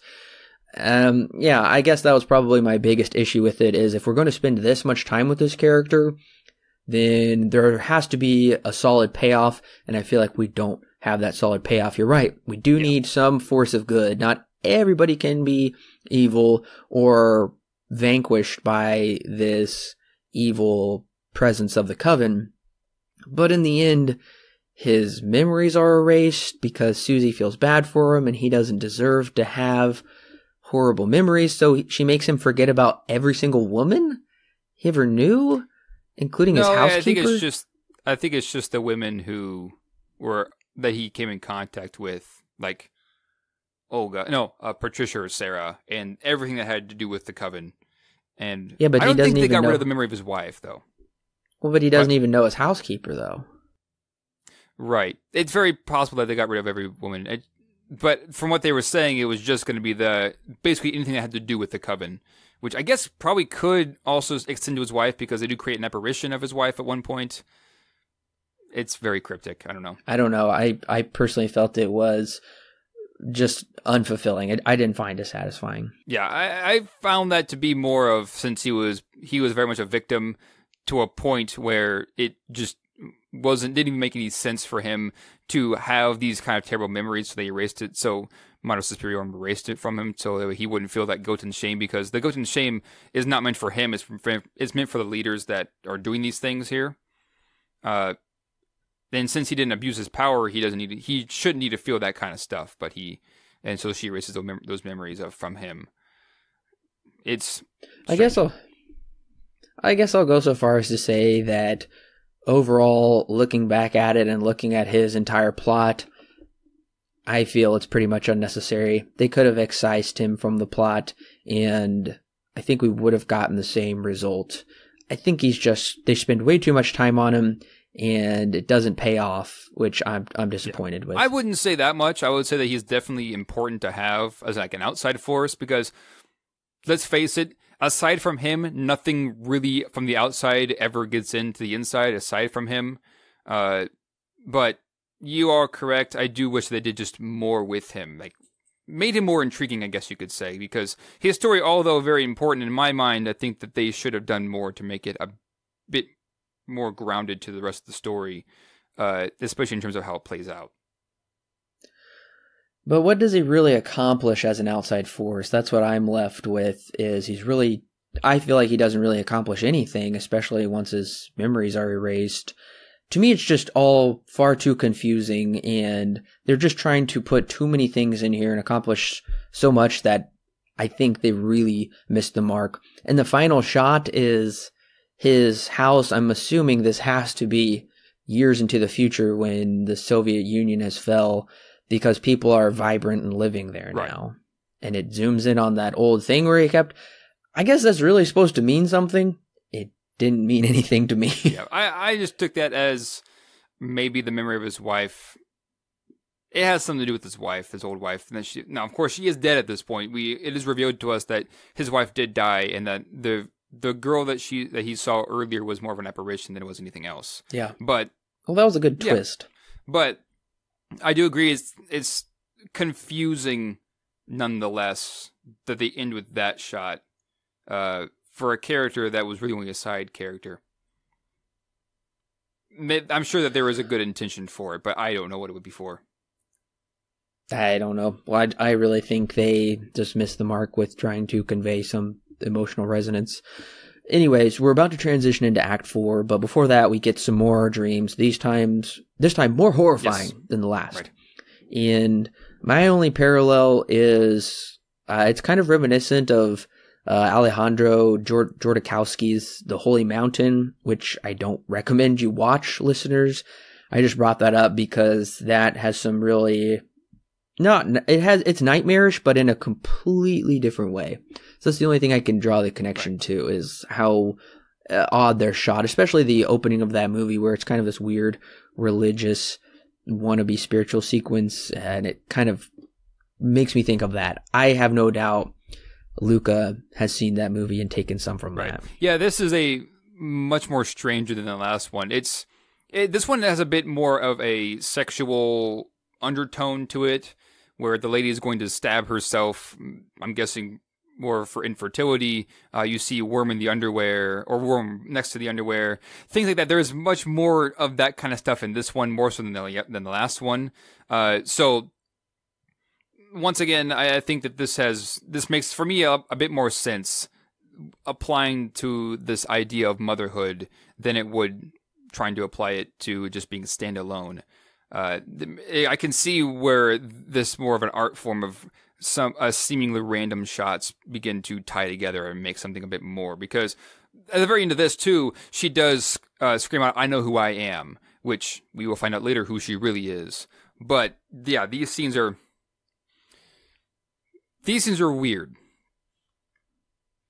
We also see the shimmer on the wall and in different sections, yes, which really made me think of A Ghost Story. Yes, it did. My interpretation is that shimmer is the spirit of Mother Suspiria.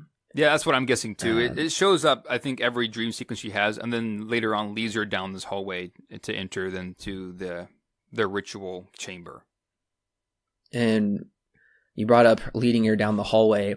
That has to be almost a direct lift from Sleeping Beauty, where Sleeping Beauty is seeing this green ball of light lead her to the hidden chambers of the castle to, kill her essentially from the Queen Maleficent. Right. So I'm like, oh, that is such a direct reference to that, which makes sense because Sleeping Beauty is a fairy tale and the original Suspiria was kind of a dark fairy tale, and I can see them probably bringing some of those elements into this as well. Right. Yeah, I can definitely see that. Okay, what do you think of the emblem? Because during Act 4, with each title sequence, there's that kind of like little emblem, almost a border, I guess. And it first starts under the title, then it moves to the bottom of the screen for like Act 3, and then for Act 4, it takes up the bottom of the screen. Act 5, it takes up the side, and then it just kind of like disappears and doesn't do much. So I didn't get what they were trying to say with that. Yeah, I wonder this too, because I knew that from when I saw Act 2, and I saw the title card for Act 2, I was like, okay, so they're probably going to be building up this border around the screen for each of these acts. But aside from maybe, I don't really know. I'm guessing aside from maybe having something to do with a ritual, I'm not entirely sure what it would be symbolizing aside from maybe just progression through the actual length of the story. I mean, I guess I just found it to be disappointing because I thought, okay, that's kind of good. They're showing the progression of the sequence, and then ultimately the sequence will be complete with what I assume will happen in the end. But then they just drop it, and they don't.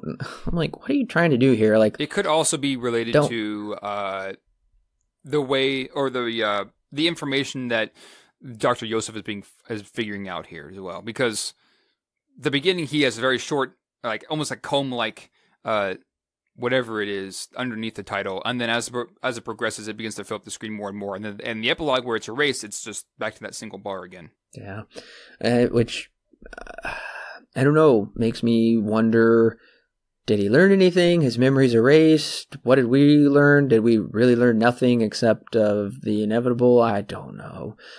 It's just one of those odd choices.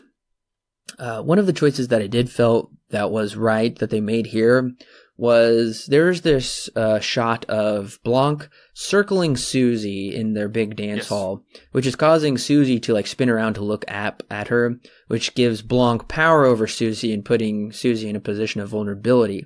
That's a really nice shot and really nice conveyance of the power struggle. I think it's probably, from what I can remember, the best shot of the movie. And I'm a little disappointed that just like I said, once again, with the unevenness of the choices of these shots or what they're trying to convey. And even at times, some of these shots are just boring. I mean, there's really just not much to them at all. And for a movie that is trying to convey these, positions of power or, just foreboding, forbearance, things like that, I don't know. This shot was really good, but some of these other shots are not creative. I'm just disappointed with the unevenness of it all. That didn't bother me at all. I found the cinematography just all across the board to be really, really good. Much different than Call Me By Your Name. It's not as, I guess, picturesque as that movie would be. It's very much meant to be portraying more of a message than anything else. Like in this shot you were mentioning, where Mont Blanc is circling Susie. It's short, but it palpably displays this position of power and vulnerability in terms of Susie's part. Because in this scene, she offers that, because she can't get the jumps high enough. And so she offers, well, if we stay near the ground, then it can convey something else. And Madame Blanc says, that's not how this works, and begins to circle her and asking her questions, and essentially showing her why they decided to do it this way. Just puts Susie in a position where she feels rather powerless, and she can't do too much about it, and she is kind of forced, if she wants to play the part of the protagonist, to learn to get these jumps right. I never really found, in terms of cinematography, I never really found it to be all that bad, really, at any spot. I found it to be very intriguing, for the most part, just much different than other movies would have portrayed it. I found it to be very, very good overall. When Dr. Yosef meets up with Sarah to talk about the disappearance of Patricia, he says, delusion is a life that tells the truth. Okay. I was thinking about this. To me, this is one of those sayings that is trying to be really profound, but really isn't. There's really not much to this here. Delusion, because delusion is contradictory to the truth. The truth is not a delusion. Maybe in this movie that is correct, though, where all of these people are delusional maybe about their power, and I don't know, I'm probably trying to explain it away and not really get to any real point here. To me, this just seemed like one of those isms that really just wasn't true. Yeah, that's my guess. Is it's a saying that she made up just to pull Susie even farther, because it is an interesting saying to have her say something that religion is just sharing your delusion with others. It's a weird saying. My guess is it's a false saying for the purposes of being false, but to come out as true, to pull Susie in even farther. Well, and then we do learn more about Sarah finds their hidden lair, just like she counts the steps in the other one and goes behind the mirror. And then the doctor explains to her about the three mothers. And then somehow the doctor knows about the power struggle between Blanc and Marcos. How in the world does he know that? Well, my guess is it came from Patricia's diary, because he does have that, and that does explain a lot of the inner workings of the Dance Academy. So I'm guessing that, and what caused him to get interested in all this in the first place is because of Patricia and her leaving her diary there with him. He's now kind of figuring out now how Patricia found this out. I don't know. It doesn't ever explain how she knew that, assuming that he did read this from her journal. But that's just what I'm getting. I mean, my interest is piqued, especially when Sarah sees behind the door, which is kind of like when the one lady sees behind the blue iris, which she wasn't supposed to see. My interest is piqued. Right. Now, will I be fulfilled in what we find out? We'll see. But nevertheless, they're doing a good job at building up my interest. And then we move on to Act 5, which isn't as long. It's in the Mutter house, or all the floors are darkness.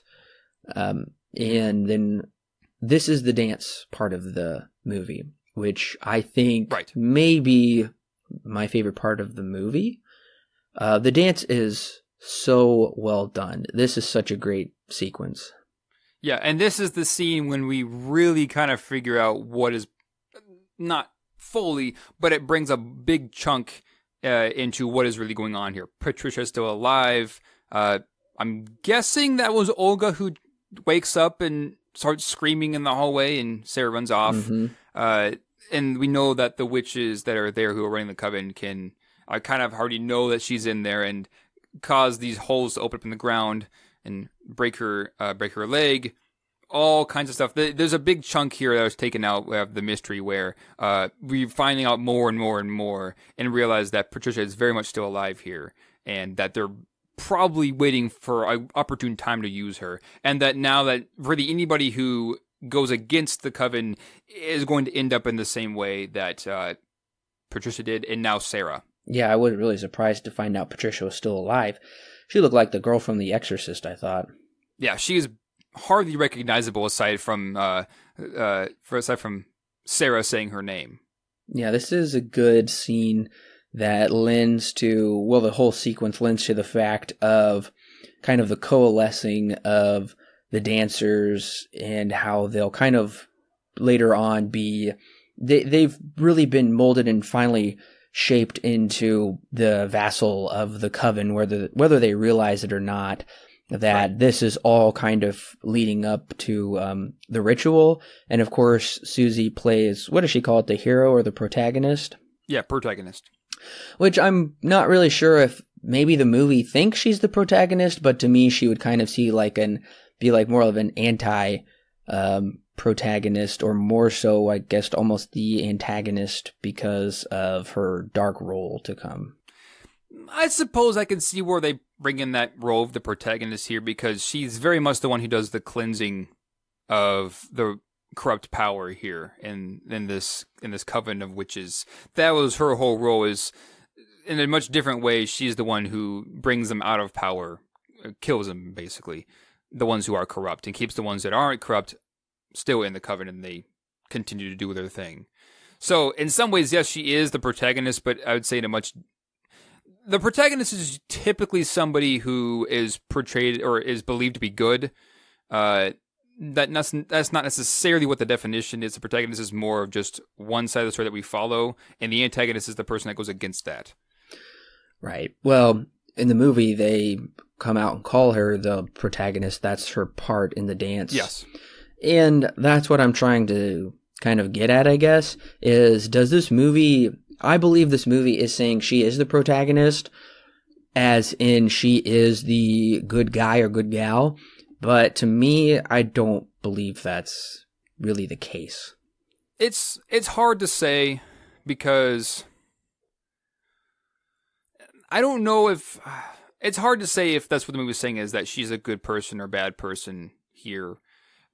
I think it's just more of saying that she's the good person in terms of removing all of the corrupt power. Maybe not in the best way. Just getting rid of the bad parts, the worst parts of the Academy is really her entire role here, is just to cleanse it and make it not as, I guess, bad as it was before, or it was corrupt. Right. Well, we'll talk about whether I think that's really the case or not here in a little bit, whether we both think that or not. But we do get finally to the final act, say for the epilogue, which is called Suspiriorum. And in a way, I feel like I'm surprised we're here already, because I feel like we just haven't had that much solid food to chew on throughout the movie to justify getting to Act 6 already. But then at the same time, this movie is so long, but I'm just wondering if they use their time wisely to get us here. Right, yeah, this is another one of those really long... There are a number of just really long sequences in this movie, and this is one of the longest here, I guess, technically this... Well, in the 3-act structure, this would be Act 3. This is Act 6. This is a more of a 6-act structure with an epilogue to it. Somewhat like Patterson, like I mentioned, I felt it was more of a 7-act structure. This is kind of the same way. It doesn't follow that typical 3-act structure. This is very much the climax, though, right here. This is when everything is revealed. There really is no mystery left aside from what's going to happen with Dr. Yosef. And did you notice Susie putting on the black glove? That has to be a nod to the black gloves the killers wore in the Three Mothers movies. Oh, I'm sure. Yeah. And I was really pleased to see Jessica Harper got a cameo. She plays Anke. Yep. That's how you say it. She is the long-lost wife of Dr. Yosef, who I believe to be real, actually, until you come to find out it was all an illusion in order to lead him to the dance academy, which I had completely forgot they wanted to do, and then they come running, growling at him. Yeah. I thought that was a nice twist.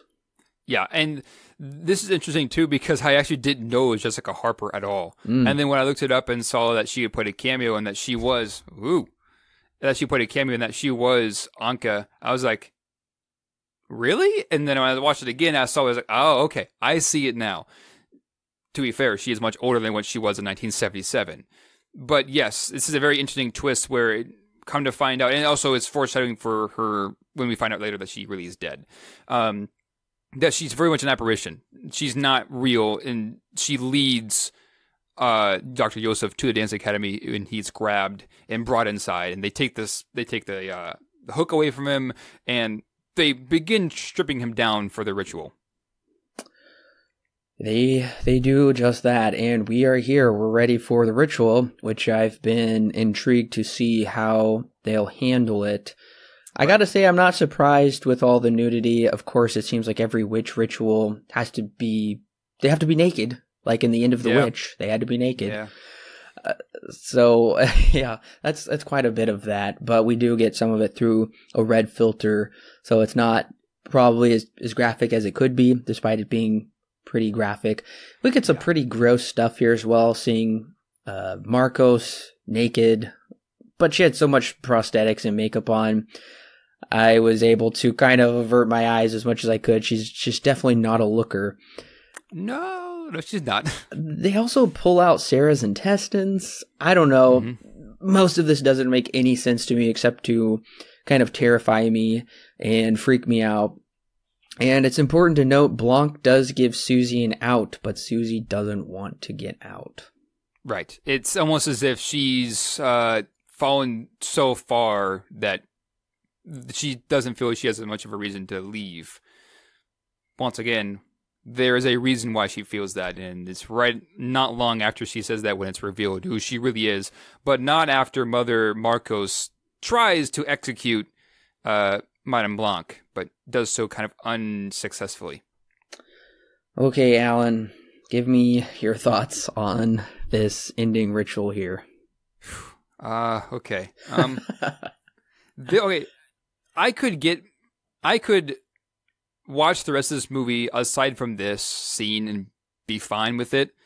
Especially after a second viewing, I mentioned this earlier, this movie kind of begins to drag more because there's not much of a mystery here, especially on the second viewing. Once again, could just be because I watched it within the same week. That aside, this is an extremely heavy ending here compared to a lot of other horror movies that I've seen. One of the heavier ones that I think I've seen in a long while. But it is interesting that they bring out Susie and she turns out to be Mother Suspiriorum, which there really is hardly any build up to it there at the very end. And that was what confused me at first, is when I was reading the plot summary on Wikipedia to get this prepared, that I found that she really is Mother Suspiriorum, and I was like, huh? And I was confused. And then I began to piece it together. They don't do a very good job at explaining that. But she brings up Death Incarnate, according to Wikipedia, which we did see in Inferno a brief moment. And she begins killing all of those who were basically following Marcos. And so what I'm seeing here is that she's very much cleansing in ways of she's getting rid of the corrupt power compared to what is supposed to be going on here. With Mother Suspiriorum, and she becomes the head leader of the Dance Academy, more or less to do what they're supposed to do the correct way that they're supposed to do it, not in the way that Mother Marcos does it, in that being just kind of abusing their own power.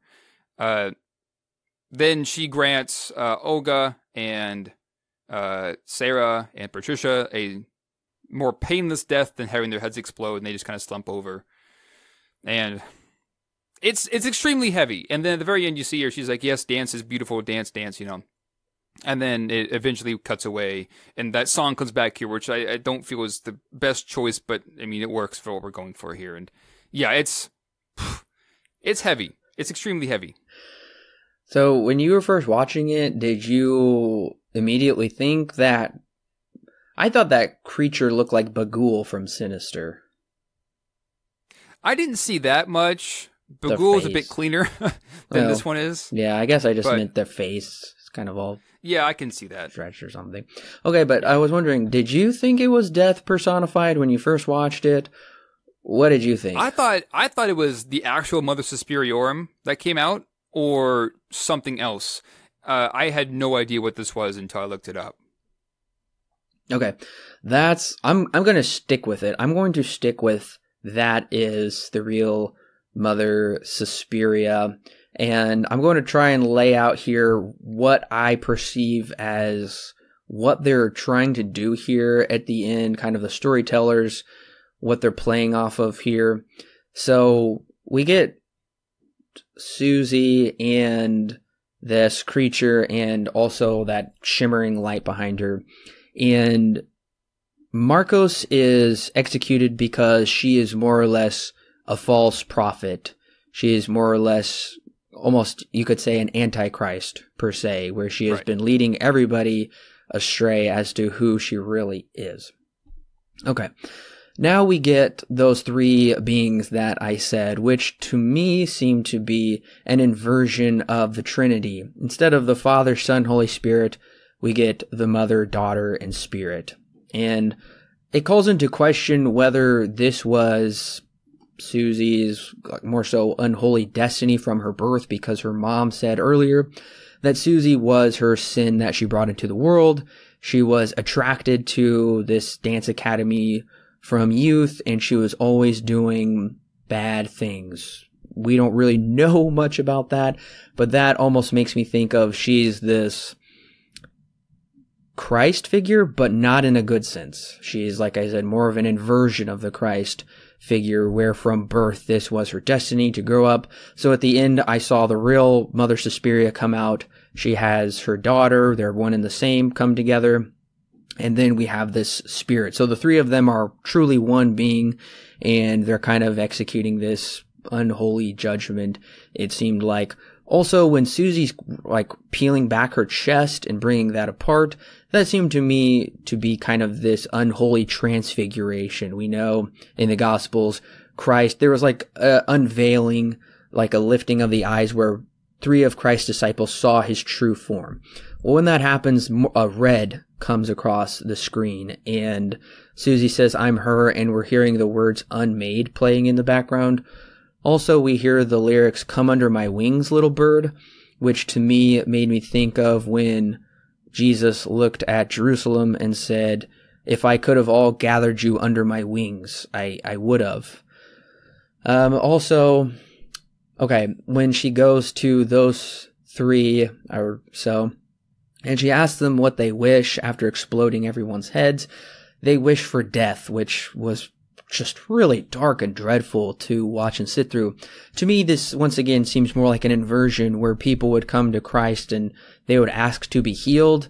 This, they're asking to die. So all of this seemed just really kind of dark and unholy, and just kind of a really morally bankrupt inversion of the Trinity there. Yeah, this entire movie is kind of shredded in so much mystery that you can read 40 different things out of different scenes. And so I could definitely see where you're getting at with all of this and how you see all of that. I still see the power struggle, but I can definitely see where this whole unholy trinity can come into play so easily with this ending. Yeah, regardless of how you interpret it, so this is what I'm wondering. I think the filmmakers are seeing this as this redemptive ending. I don't see it that way. I don't know. What do you think? Yeah, I'm not really seeing. I'm not sure if redemption is much of the right word as it is removing corruption.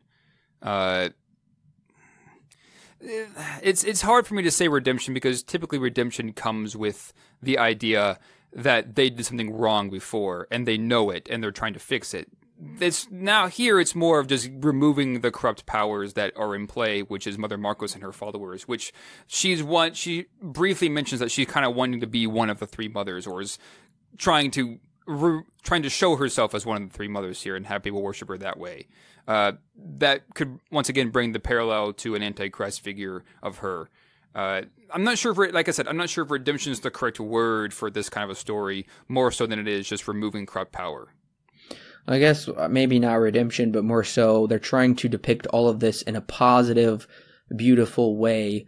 Whereas I'm sad that Susie has given into this evil, but I think we're not supposed to be sad. I think we're supposed to be like, wow, this is great. This is how it was supposed to be all along. I think the filmmakers are trying to say this is a positive ending. I never got that sense either, though, that they were trying to say it's super positive. It still got that. It still has that emotion of great sadness to it, and great despair, but not so much to the fact that, oh, this is good. More so to the fact that it's bad, but not as bad as it was before. I never got the sense that this is meant to be a super good thing. Much better than was before, maybe, but not good not good overall. Well, do you see it as a cautionary tale then? Yeah, I can see it as a cautionary tale, saying that corrupt power, this is what's going to happen eventually to corrupt power. It's going to eventually fall over by somebody else's undoing. I can see that. Let's be honest here. There really isn't too much of a message as much in this movie. There are certain things that can be very much perceived as a message, but what I'm seeing, there isn't much of a message here that would elicit a lot of other thoughts that I could have, I guess. Sure. It's very much a story that's meant to be, oh, here's something spooky, with some sprinkle of a message here and there. Right. Well, when they are saying you need to give up your mother and accept this new mother, I can't help but see a parallel between the Trinity and between this. I can't help but perceive this anyway as an unholy Trinity and as this more so reign of darkness. I don't even see it as cleansing corruption. I just see the whole thing as corrupt and dark and really void of any type of, it's like a dark salvation, if that makes sense, yeah. Which is not really any true salvation in and of itself. It's more so a lie. Regardless to say, I don't like this ending. It did leave me with, not just because of what we see here, but just because it's so melancholic. It's so sad here. That's the way at least I felt, and I know other reviewers felt that way as well. Okay, what did you think though of how it was shot, like it was filmed with that weird slow motion handheld cam and zooming in on stuff? Yeah. They so this is nothing new to this movie. They have I forget the correct term for it. But from what I remember of my own memory, it's called strobe. Essentially, frames last a bit longer than what you would see, so it gives this frame is much lower. So that when she's walking around and she's kind of jittering around and stuff like that, that's what's going on here. And so that didn't bother me too much. If you watch this movie in the 70s, you could almost mistake it as a movie that came from that era. They do a pretty good job at making it feel as if it came from the 70s. But yeah, it's a very strange effect that they use more than one time, the strobe effect. And there's a lot of handheld cam, which is interesting because we don't really ever see much handheld cam anywhere else in the story. So it kind of makes it feel as if now we're a bit more grounded. We're not necessarily that we're in control, but that somebody else has control of the camera now. They've taken it off the tripod and they're using it the way that they want to. And she's walking around the room and is giving Olga, the three girls, the peaceful death. And then eventually it has this really wide shot of everyone else dancing, and those who are dead. And then she's kind of sitting in the middle of it all. And so it gives it a bit more of a, I guess, personal touch to it, I guess, is not really the best term to put, but it's, I guess, a better definition than anything else I can think of, because it is very much handheld and strobe and all kinds of stuff. Yeah, it's really gruesome there, but in some ways, I think the aesthetic aspect of it is well done. I thought they aesthetically handled the scene well, even though it is really weird, but that's probably the only positives I can give that is visually. But otherwise, yeah. Gosh, I'm not hankering to watch that scene ever again. Yeah, I'm with you. Okay, so finally we are at the epilogue, which I thought the movie was just going to end right there. Because... So did I. And I would have sworn that Dr. Yosef was going to die. Which they let him go, which actually did surprise me. Yeah, I'm really surprised they made these story choices with this epilogue here, because they created such a mood with that scene, and then bam, it is killed so fast, at least to me, when we cut to epilogue, a sliced up pear. Right. And they're one of the old ladies is singing, leading Dr. Yosef on his way. Madame Blanc is still alive, which I can't even understand why they would show that except to set it up for a sequel, which I always hate when they show this character still alive for the end. It just gives me horrible flashes of Transformers, like Revenge of the Fallen or something, when you find out Megatron is still alive, and I'm like, what? Don't do this. To be fair, her death that was supposed to come came from Mother Marcos, and she's still alive. So there is that to consider. I just feel like we're doing a lot of stuff that's really unnecessary here at the end. Yeah, I guess it is going to show that her intentions were not as malicious as Mother Marcos's were, and so she was still able to live past the ritual. Also could be a setup for a sequel, because I think that there were talks here and there of possibly there being one. Yes, you're absolutely right. It's like I said, that's why I'm telling you it's supposed to be like graceful, and she is gracious and kind, but it's in just a dark way that we shouldn't think is good or glorify at all. Mm-hmm. They're cleaning up the ritual room. The girls are still alive. I'm kind of annoyed that we are having to watch this, because I feel like they're just not ending it the way that they set it up to end. Okay. So, Alan, we kind of already talked about Susie and Dr. Yosef and their meeting. Yes. At this point, honestly, I'm just kind of wanting the movie to be over, though. Yeah, my second viewing, I did watch this scene because I wanted to make sure I got all my notes right. But you are correct. It is an interesting scene to have in here, because it does go on for a long time, and they take a while to explain things here too.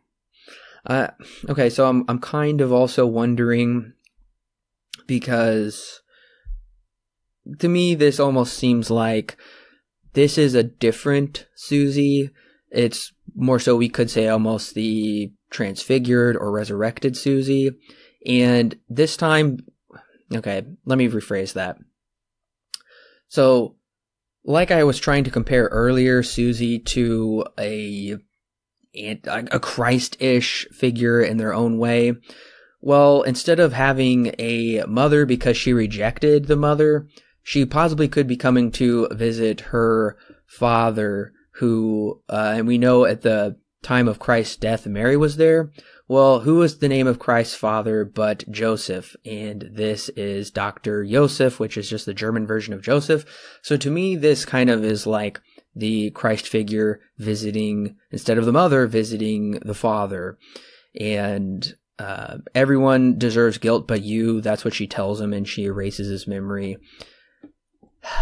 I don't know. I just really don't think this works very well at all. I think I get what they're trying to say. This is kind of like the, resurrected Christ appearing to the people afterwards, and there'll be like a new reign. I guess they're going to build the Dance Academy up again. I don't like it. I think you're looking at it in a way that wasn't intended to be looked at. Like, applying the Christ figure to Susie, I don't think necessarily works so great with this movie, because, like we were saying earlier, it's very much a melancholic kind of a film. While I'm sure that there could be parallels being drawn to this climax, I don't think it works necessarily as well with this scene, because she's the one who kind of grants him, I guess, she takes away the bad memories that he has from this dance academy that have essentially ruined him, right?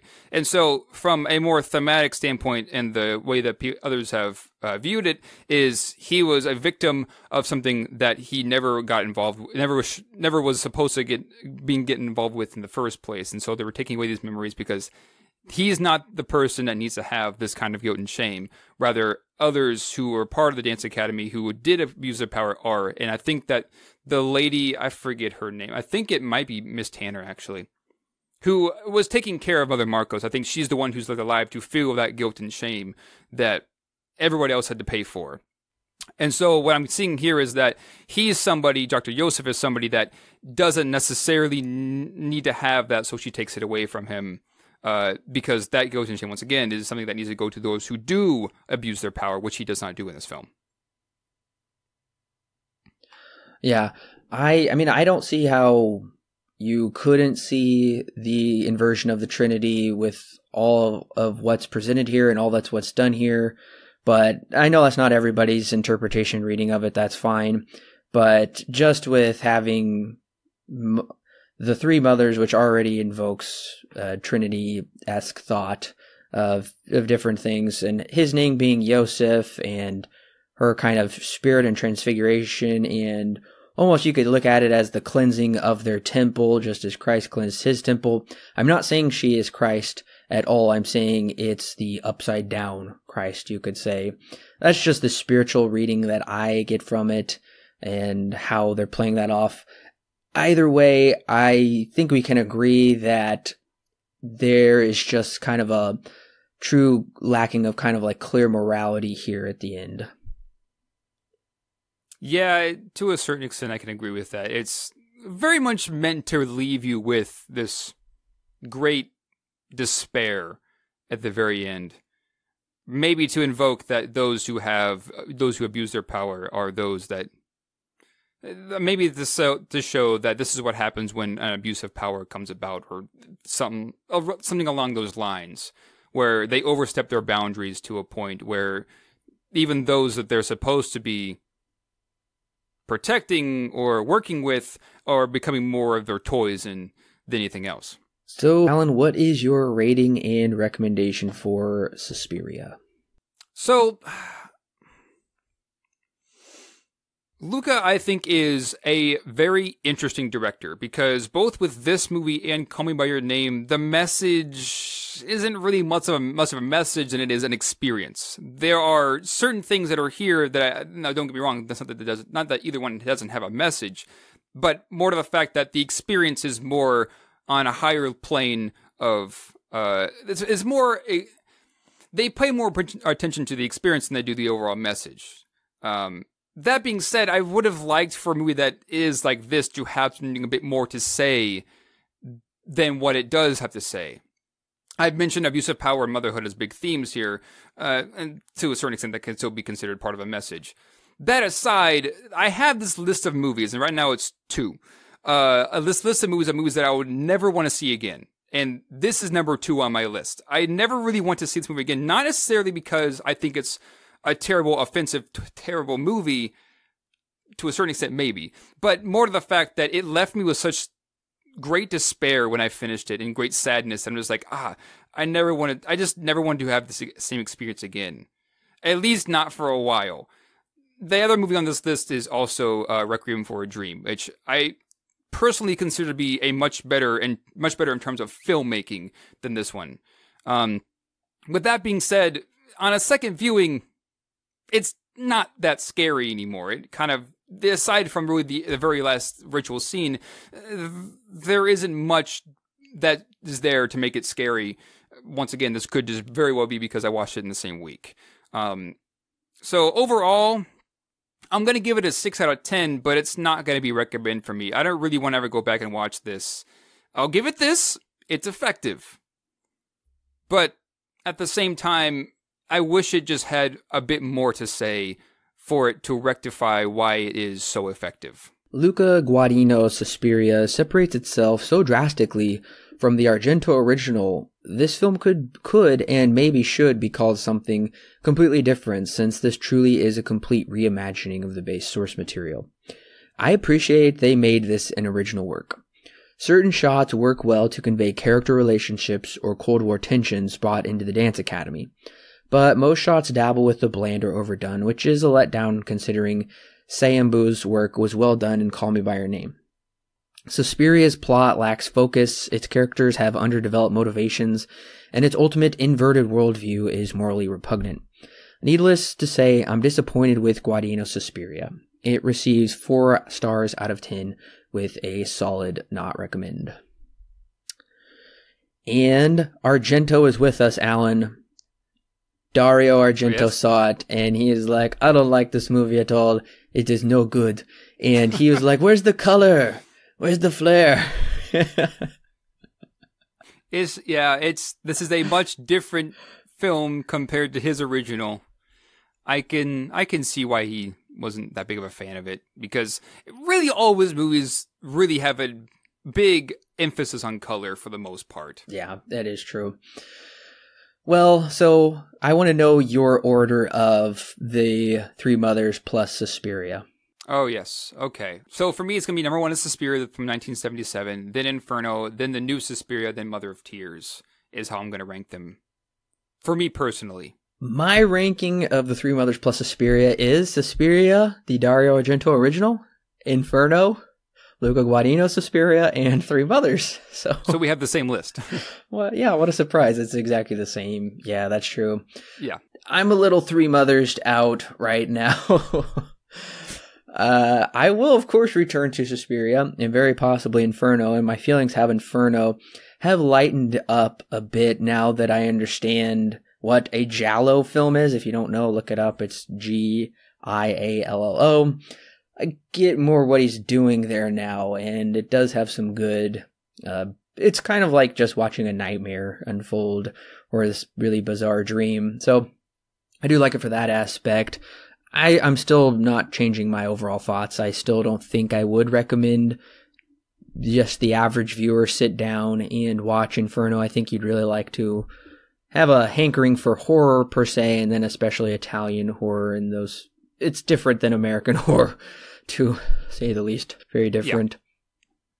We actually has color. That's one of the big different things. Which the color is brilliant in Inferno and Suspiria.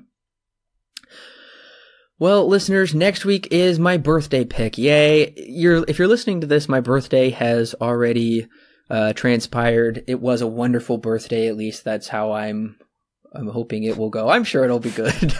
Yeah, at the time of this recording, it hasn't happened yet. That's true. It hasn't happened yet, but by the time you're listening, it has happened yet. I know, very Back to the Future-esque with how everything is going on here with this recording. But I'm going to reveal right now my birthday pick. I'm not sure if very many of you have heard of it. It's one that is not really talked about very much anymore. It's regarding Henry. Alan, have you ever heard of that movie? I have. Mostly due to the composer that's attached to it. Aside from aside from just knowing it by name, I know essentially nothing else. I have only seen Regarding Henry once. It was a few years ago. My dad introduced me to it, and I thought it would be a good movie to revisit its themes and worldview.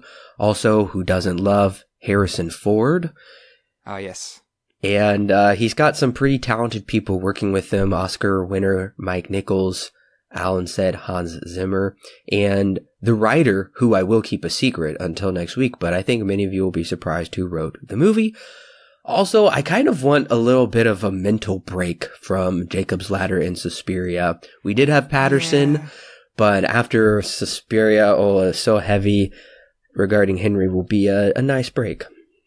Yes, I hope it will be, because I'm just kind of glad to be done with Suspiria at this moment. I kind of want to go back and watch the original, because that one's just so much fun to watch. But yeah, I'm curious to see what's going to happen with Regarding Henry. Like I said, only thing I know about it is its name, and other than that, nothing else. Oh yeah, and the composer that's attached to it.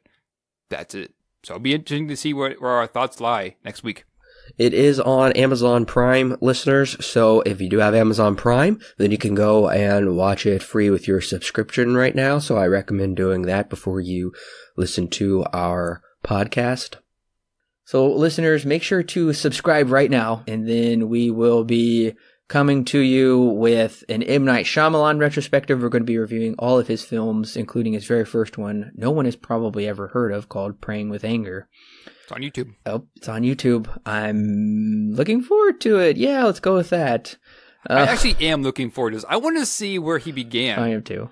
Just out of sheer curiosity. Yeah. I'm also excited. We're going to be reviewing the 2 Pet Sematary movies. The new one is coming out this week. Because I just started the book, well, by the time the podcast is out, I will be halfway through the book. But the book's really good so far, so I'm excited to read that and see how it compares to the movie. We're also doing the Men in Black series, Back to the Future, all 4 Mad Max films. So we've got a lot of great retrospectives coming up and a lot of variety. There's something for everyone. So like I said, if you're not yet subscribed, go ahead and click subscribe. Share it with your friends and family because we love talking about movies and we love talking about them with you. So join in on the conversation, what you thought of Suspiria. Make sure to go to the comment section below, type up your thoughts because we want to know what you thought of this movie. I know it was kind of polarizing when it came out, but it's got a pretty high IMDb score. It's only 0.5 lower than the original Suspiria. But we're done with Argento for a while. We're done with some of these heavier, darker things. It's time to lighten up the mood a little bit for the new year here. So listeners, thank you so much for joining us.